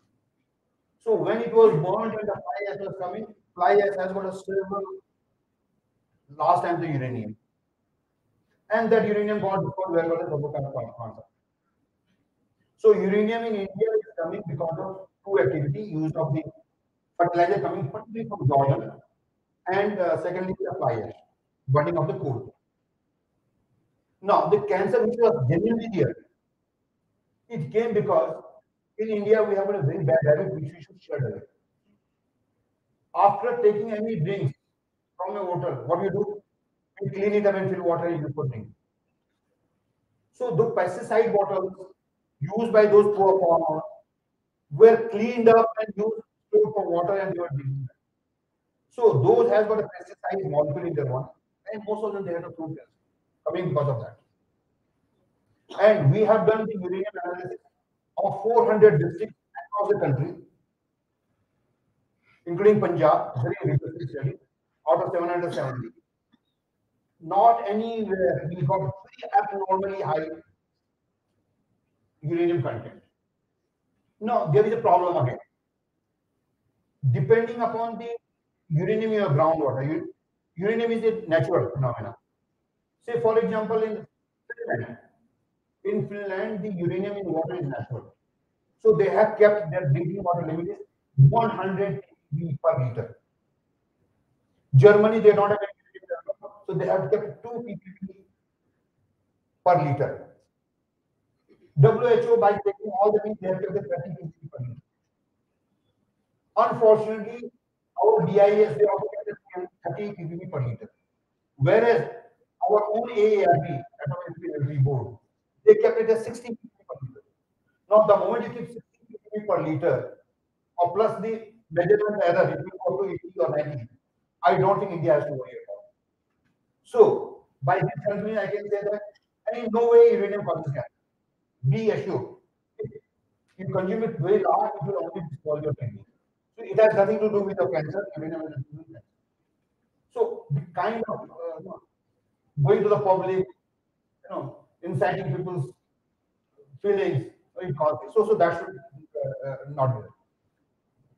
What is important is that, as I said, that the number one cancer causing is our dietary, the tobacco. Tobacco should stop. Secondly, we should have a large number of hospitals, nuclear medicine centers. And the final cancer treatment is only by the radiation. Right? So radiation at low level, below 100 millicurie, you don't have to worry.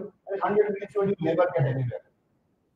And at high doses, it's a controlled radiation, and that controlled radiation is only meant for the good purpose, like treatment of cancer, like your X-ray, your CT scan, your nuclear agriculture. And finally, some point of time, people living on the earth. Today we have got a 7.5 billion population. Some point of time it will be 10, 15, 20, 100. If nature does not do anything, we have no space to live in. We'll have to go somewhere else. And when we are going somewhere else, we have our own radiation. So we should know how to go for that. So therefore, the research, how the radiation will impact the biological system, should be taken. Thank you very much.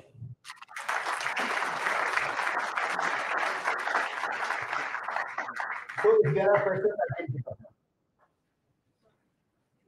Yeah. One minute. एक बात ले लेते हैं.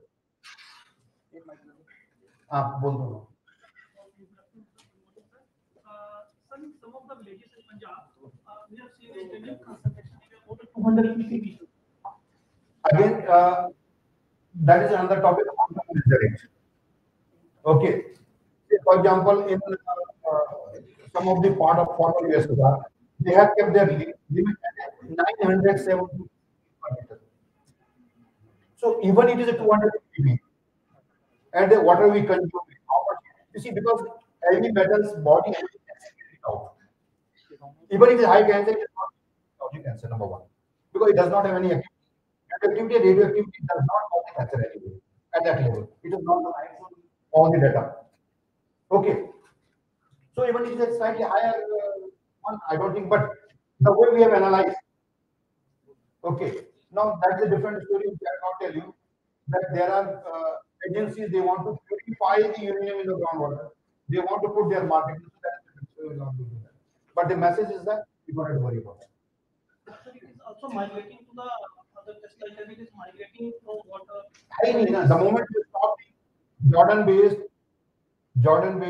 fertilizer use has been reduced. Okay, or now they get purified some of the RCF in Mumbai, and then after the fertilizer, so our neighboring fertilizer.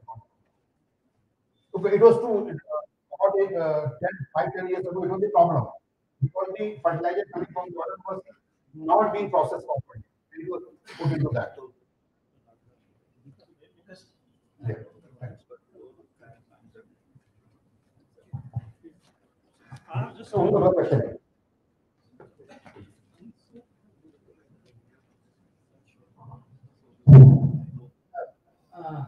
Thank you very much for the good useful talk regarding awareness of the radiation. There are the two groups. One is for beneficial and another for deterministic. Both groups have suggested a particular threshold level. Which one is the threshold level for the for the public?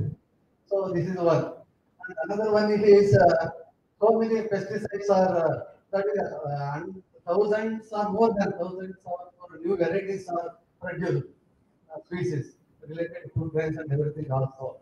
So what is the main important proteins? Is it affects the public or not to the radiation of the food crops? And other things, what about the pesticides? So the more pesticides are used in the Indians, so is it affect because the part countries are not allowed to some certain pesticide limits? And what is the permissible limit? Both groups. So you are say that 100 to 200 is a permissible, but as per this case 500 is the permissible, above that it is harmful. So we have to conclude that why there are difference of opinion to the publics. Unscare, UNFCPA and ICRP, WHO, all of the international bodies have suggested a particular levels of radiation. So the public. Yeah. So this is your kind. Yeah. So you have asked many questions. I forgot about them. But number one, as I said that DNA damage is responsible for the character. DNA damage if you have got a strong chemicals. Now when ionizing radiation comes, 70% of our body is the water. And everybody knows that when radiation comes, the first it is the water that we get destroyed. So if you get all the kind of negative oxygen species, there will be H ion, OH ion, their complexes. Okay, but when you take the chemicals or when you smoke, you are going to get the chemicals which your body does not recognize naturally. So therefore, the effect of pesticide is enormous. So that's one. So in any case, we should remove the use of pesticide. We should minimize the radiation. The second point is that, as I said, that when you do anything with radiation, eventually, if you see the evolution of life,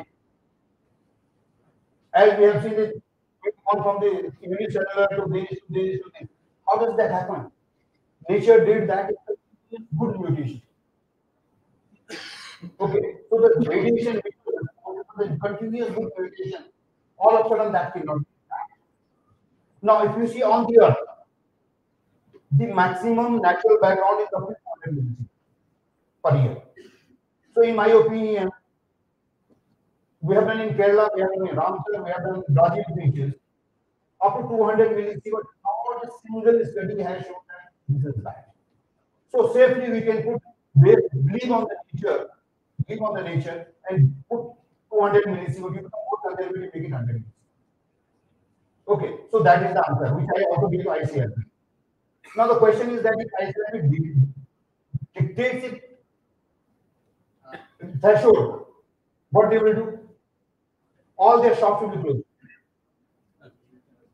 All those who are giving the shielding material, all they will be closed. The scientists which are saying that all the union is bad, all this is bad, what will you do? So that's why that is put the global well-being. So we should understand, even in science, what is benefiting me individually and what is benefiting globally. So the scientific community per se, I have met so many people with LNG model, discuss with them, they have not really disprove it. I said, you prove it. So, because below 100 millisieverts, until unless I bring in quantum biology in the picture, that will take some time. So, when will that will happen? Maybe 10 years, 15, 20 years from now, the quantum biology will come in the picture and that will be answered. Okay. And pesticide, any pesticide that goes in your blood will come. So, I have answered it. Yeah. As far as you said that the background of Ramsar and Kerala as well as the other places also very high. These are really it is true that it is because of thorium. It is not because of all for uranium. Because Ramsar as well as the Kerala, it is not a monoxide. Right. Monoxide main mineral of thorium. It is the radiation which is coming from thorium. Well, radiation doesn't distinguish whether it's coming from thorium or uranium or from potassium or any other thing. Natural radiation comes from thorium as well as uranium. Uranium almost minimal. Uranium is actually as soon as water is concerned, what you were saying, in some parts of southern India, we are going to present in this symposium our students. We have a very high value. Of course, I am not connected with, I am not telling that water will cause cancer or anything. But in terms of value, I am showing that some of the waters, the groundwaters from parts of Karnataka, very close to Bangalore, is recording as around 6,000, 5,000, and 8,000, and it is not a single peak; it is widespread. Yeah. This is the data that. Okay, so I will answer you. No, sorry.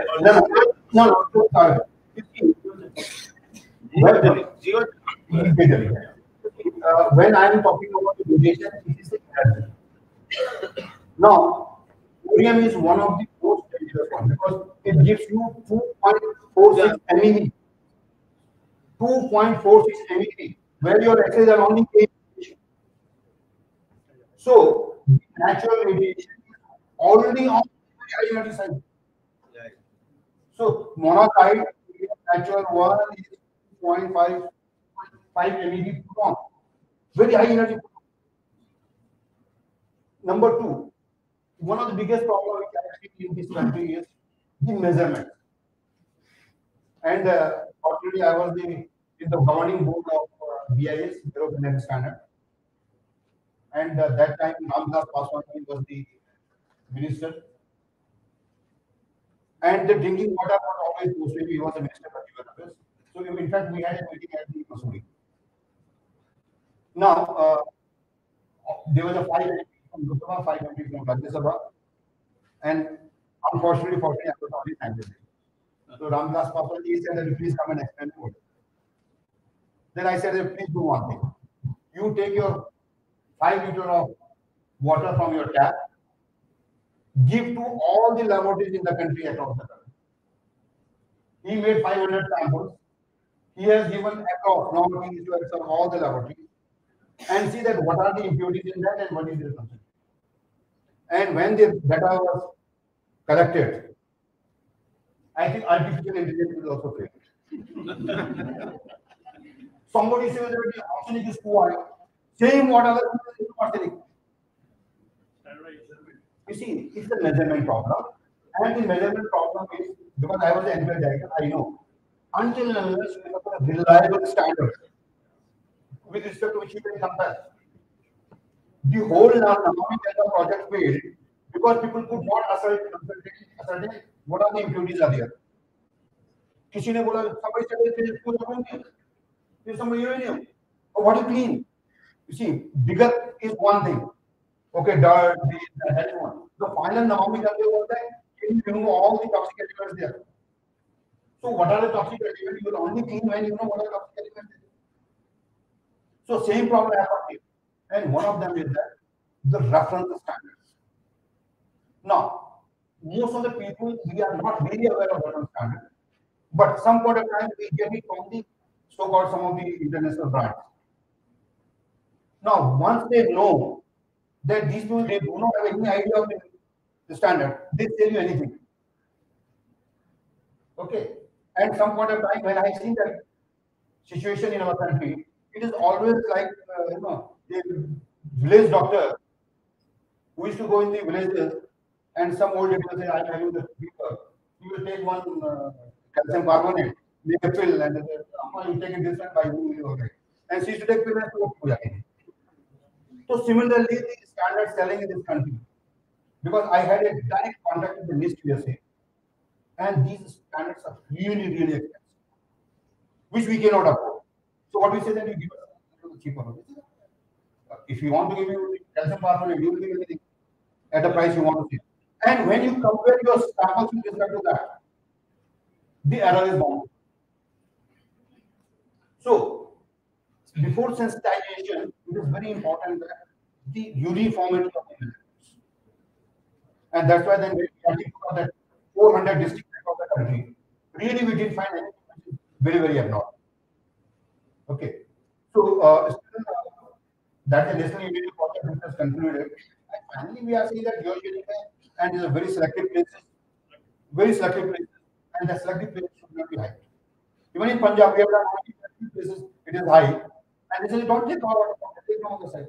And in fact, when I went to a village, what they are saying that, sir, our borrow is okay. It is only these places where you take water from it, where you have to use it. Because they are a market strategy. People want to integrate that water, which is not required at all. And he said that I've been drinking this water for nothing is happening. So why people are worried? So what I'm saying is science should be done for the global well-being. And science should be aimed at giving the solution right picture to the problem, rather than generating a misconception. So half of the problem of radiation is that misconception was spread across.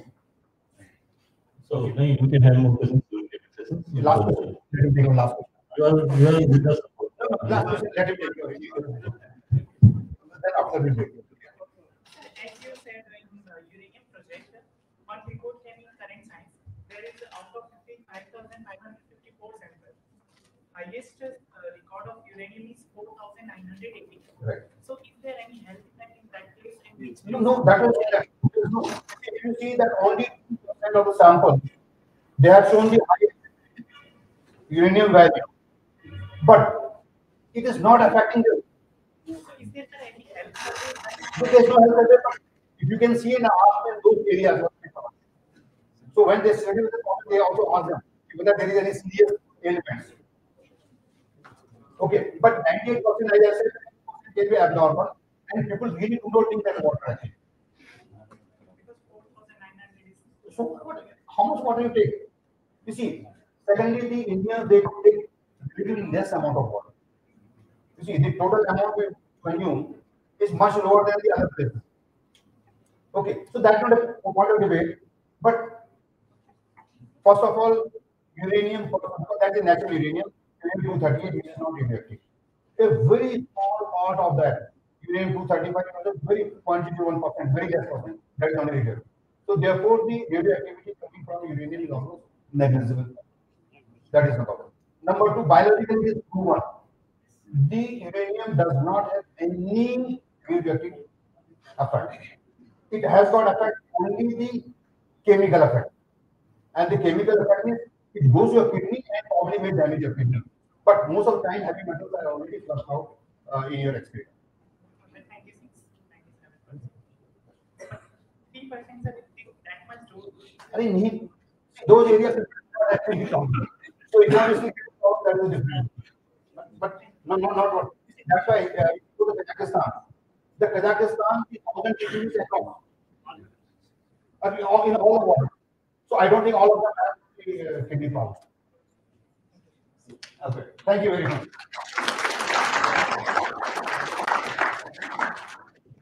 Thank you, sir, for your well information. We have Mr. Mukesh Kumar Goyal, QG Films, amongst us, one of our sponsors. Now I request Professor Kuldeep to welcome Mr. Mukesh Kumar Goyal.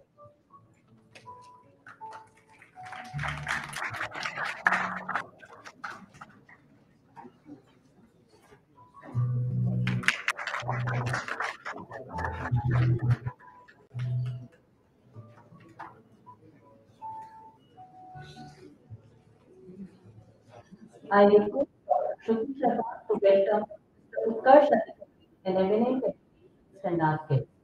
Mr. Utkarsh Adhikari.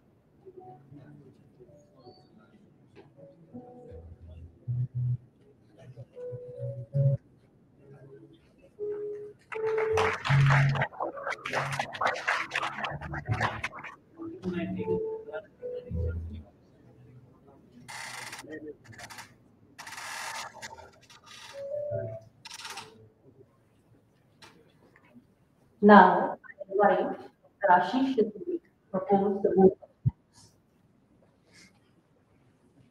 Thank you, ma'am.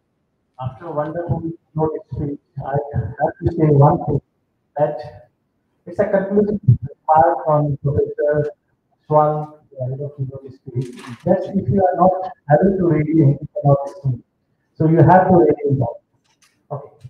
Life on Earth has developed with an ever-present background of creation. It is not something new, invented by the wit of man. Radiation has always been here. Unquote. It is by Eric Zehar. A very good afternoon to everyone present here. On behalf of the Government and organizing of first international conference on radiation awareness and protection in natural environment, we meet a great honor and privilege to stand before you to deliver the voting time. We are quite fortunate to have all with us. In the beginning, I would like to extend a heartfelt gratitude to the chief guest of today's function, Professor Amit, Honorable Vice Chancellor, HMDG. Thank you, ma'am, for connecting virtually with us and to inaugurate this international conference. Today, my words are not enough to express the gratitude of Professor Amit to grace virtually this conference and for their kind words. Thank you, ma'am. I also extend a heartfelt thanks to guest of honor and today's keynote speaker of today's function, and eminent and outstanding scientist, Dr. RADNET-IV, Director, HS and EG Group, yes, for accepting our invitation. Dear sir, we are profoundly honored by your gracious presence and thankful to pay your second visit to our campus. Thank you, sir. I would also like to thank Professor Anita Navar, Director User, Dehradun, who was our guest of honor, but due to some unavoidable circumstances, he was not here. But ma'am, certainly you were the first one who came forward to support this conference, and we really thank for your kind support. My special thanks to Professor R.C. Ramola, President National Endowment Society, RADNET, for his gracious presence in this conference. And this conference is indeed a product of your creative thinking and diligent work, and they are coming up with such a great idea of organizing this conference at our campus. Thank you, sir. I'm very much thankful to the national and state level government support agencies, GST and Uttarakhand Nature, Dehradun. It would have not been possible to organize this event without their support. I also express my gratitude to our sponsors, Punjab National Bank and Fusifil.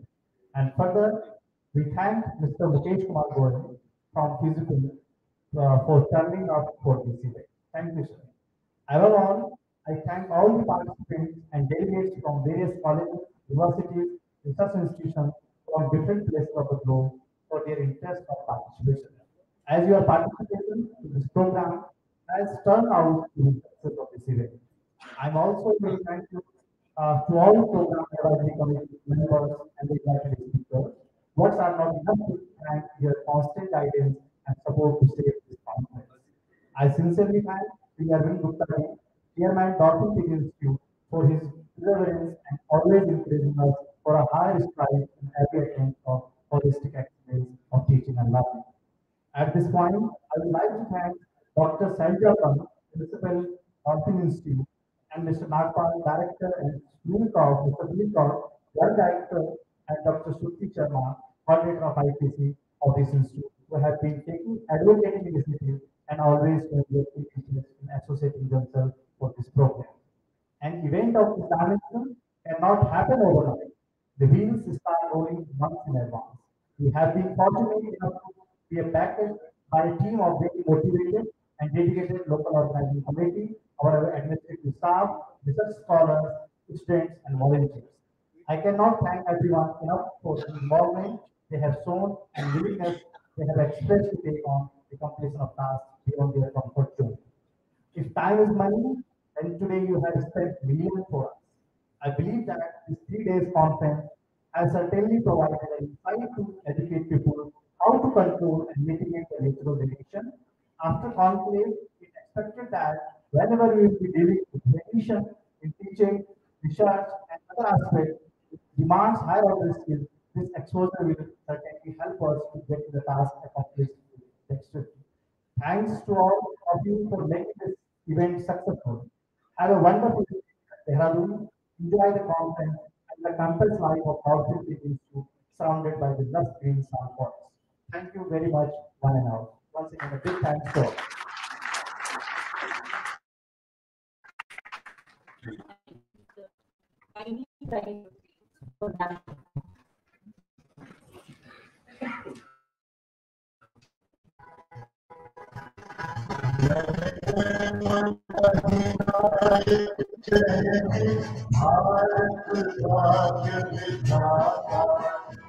Punjab Sindh Gujarat Maratha Dravida उत्तर बंगा विंध्य हिमाचल यमुना गंगा उच्छल जलधि तरंगा तब शुभ नाम गिराते तब शुभ आशीष मांगे गाहे तब जय गाथा जन गण मंगल दायक पहले भारत भाग्य विधाता जय हे जय हे जय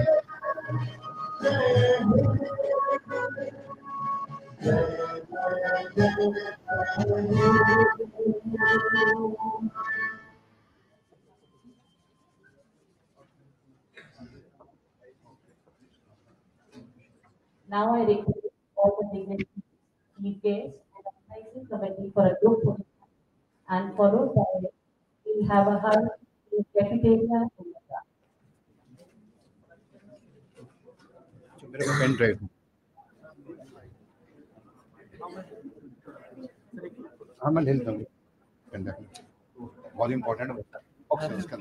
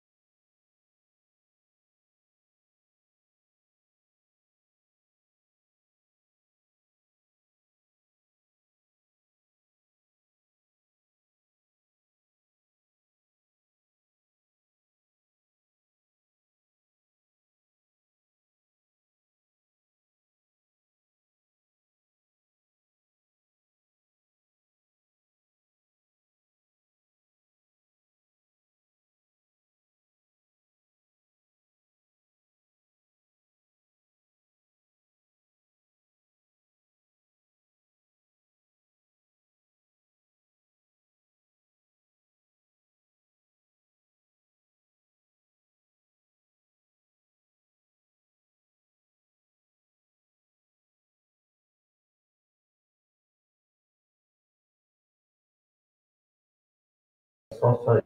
There's a lot dynamic, so yeah, starting around and this is not the best.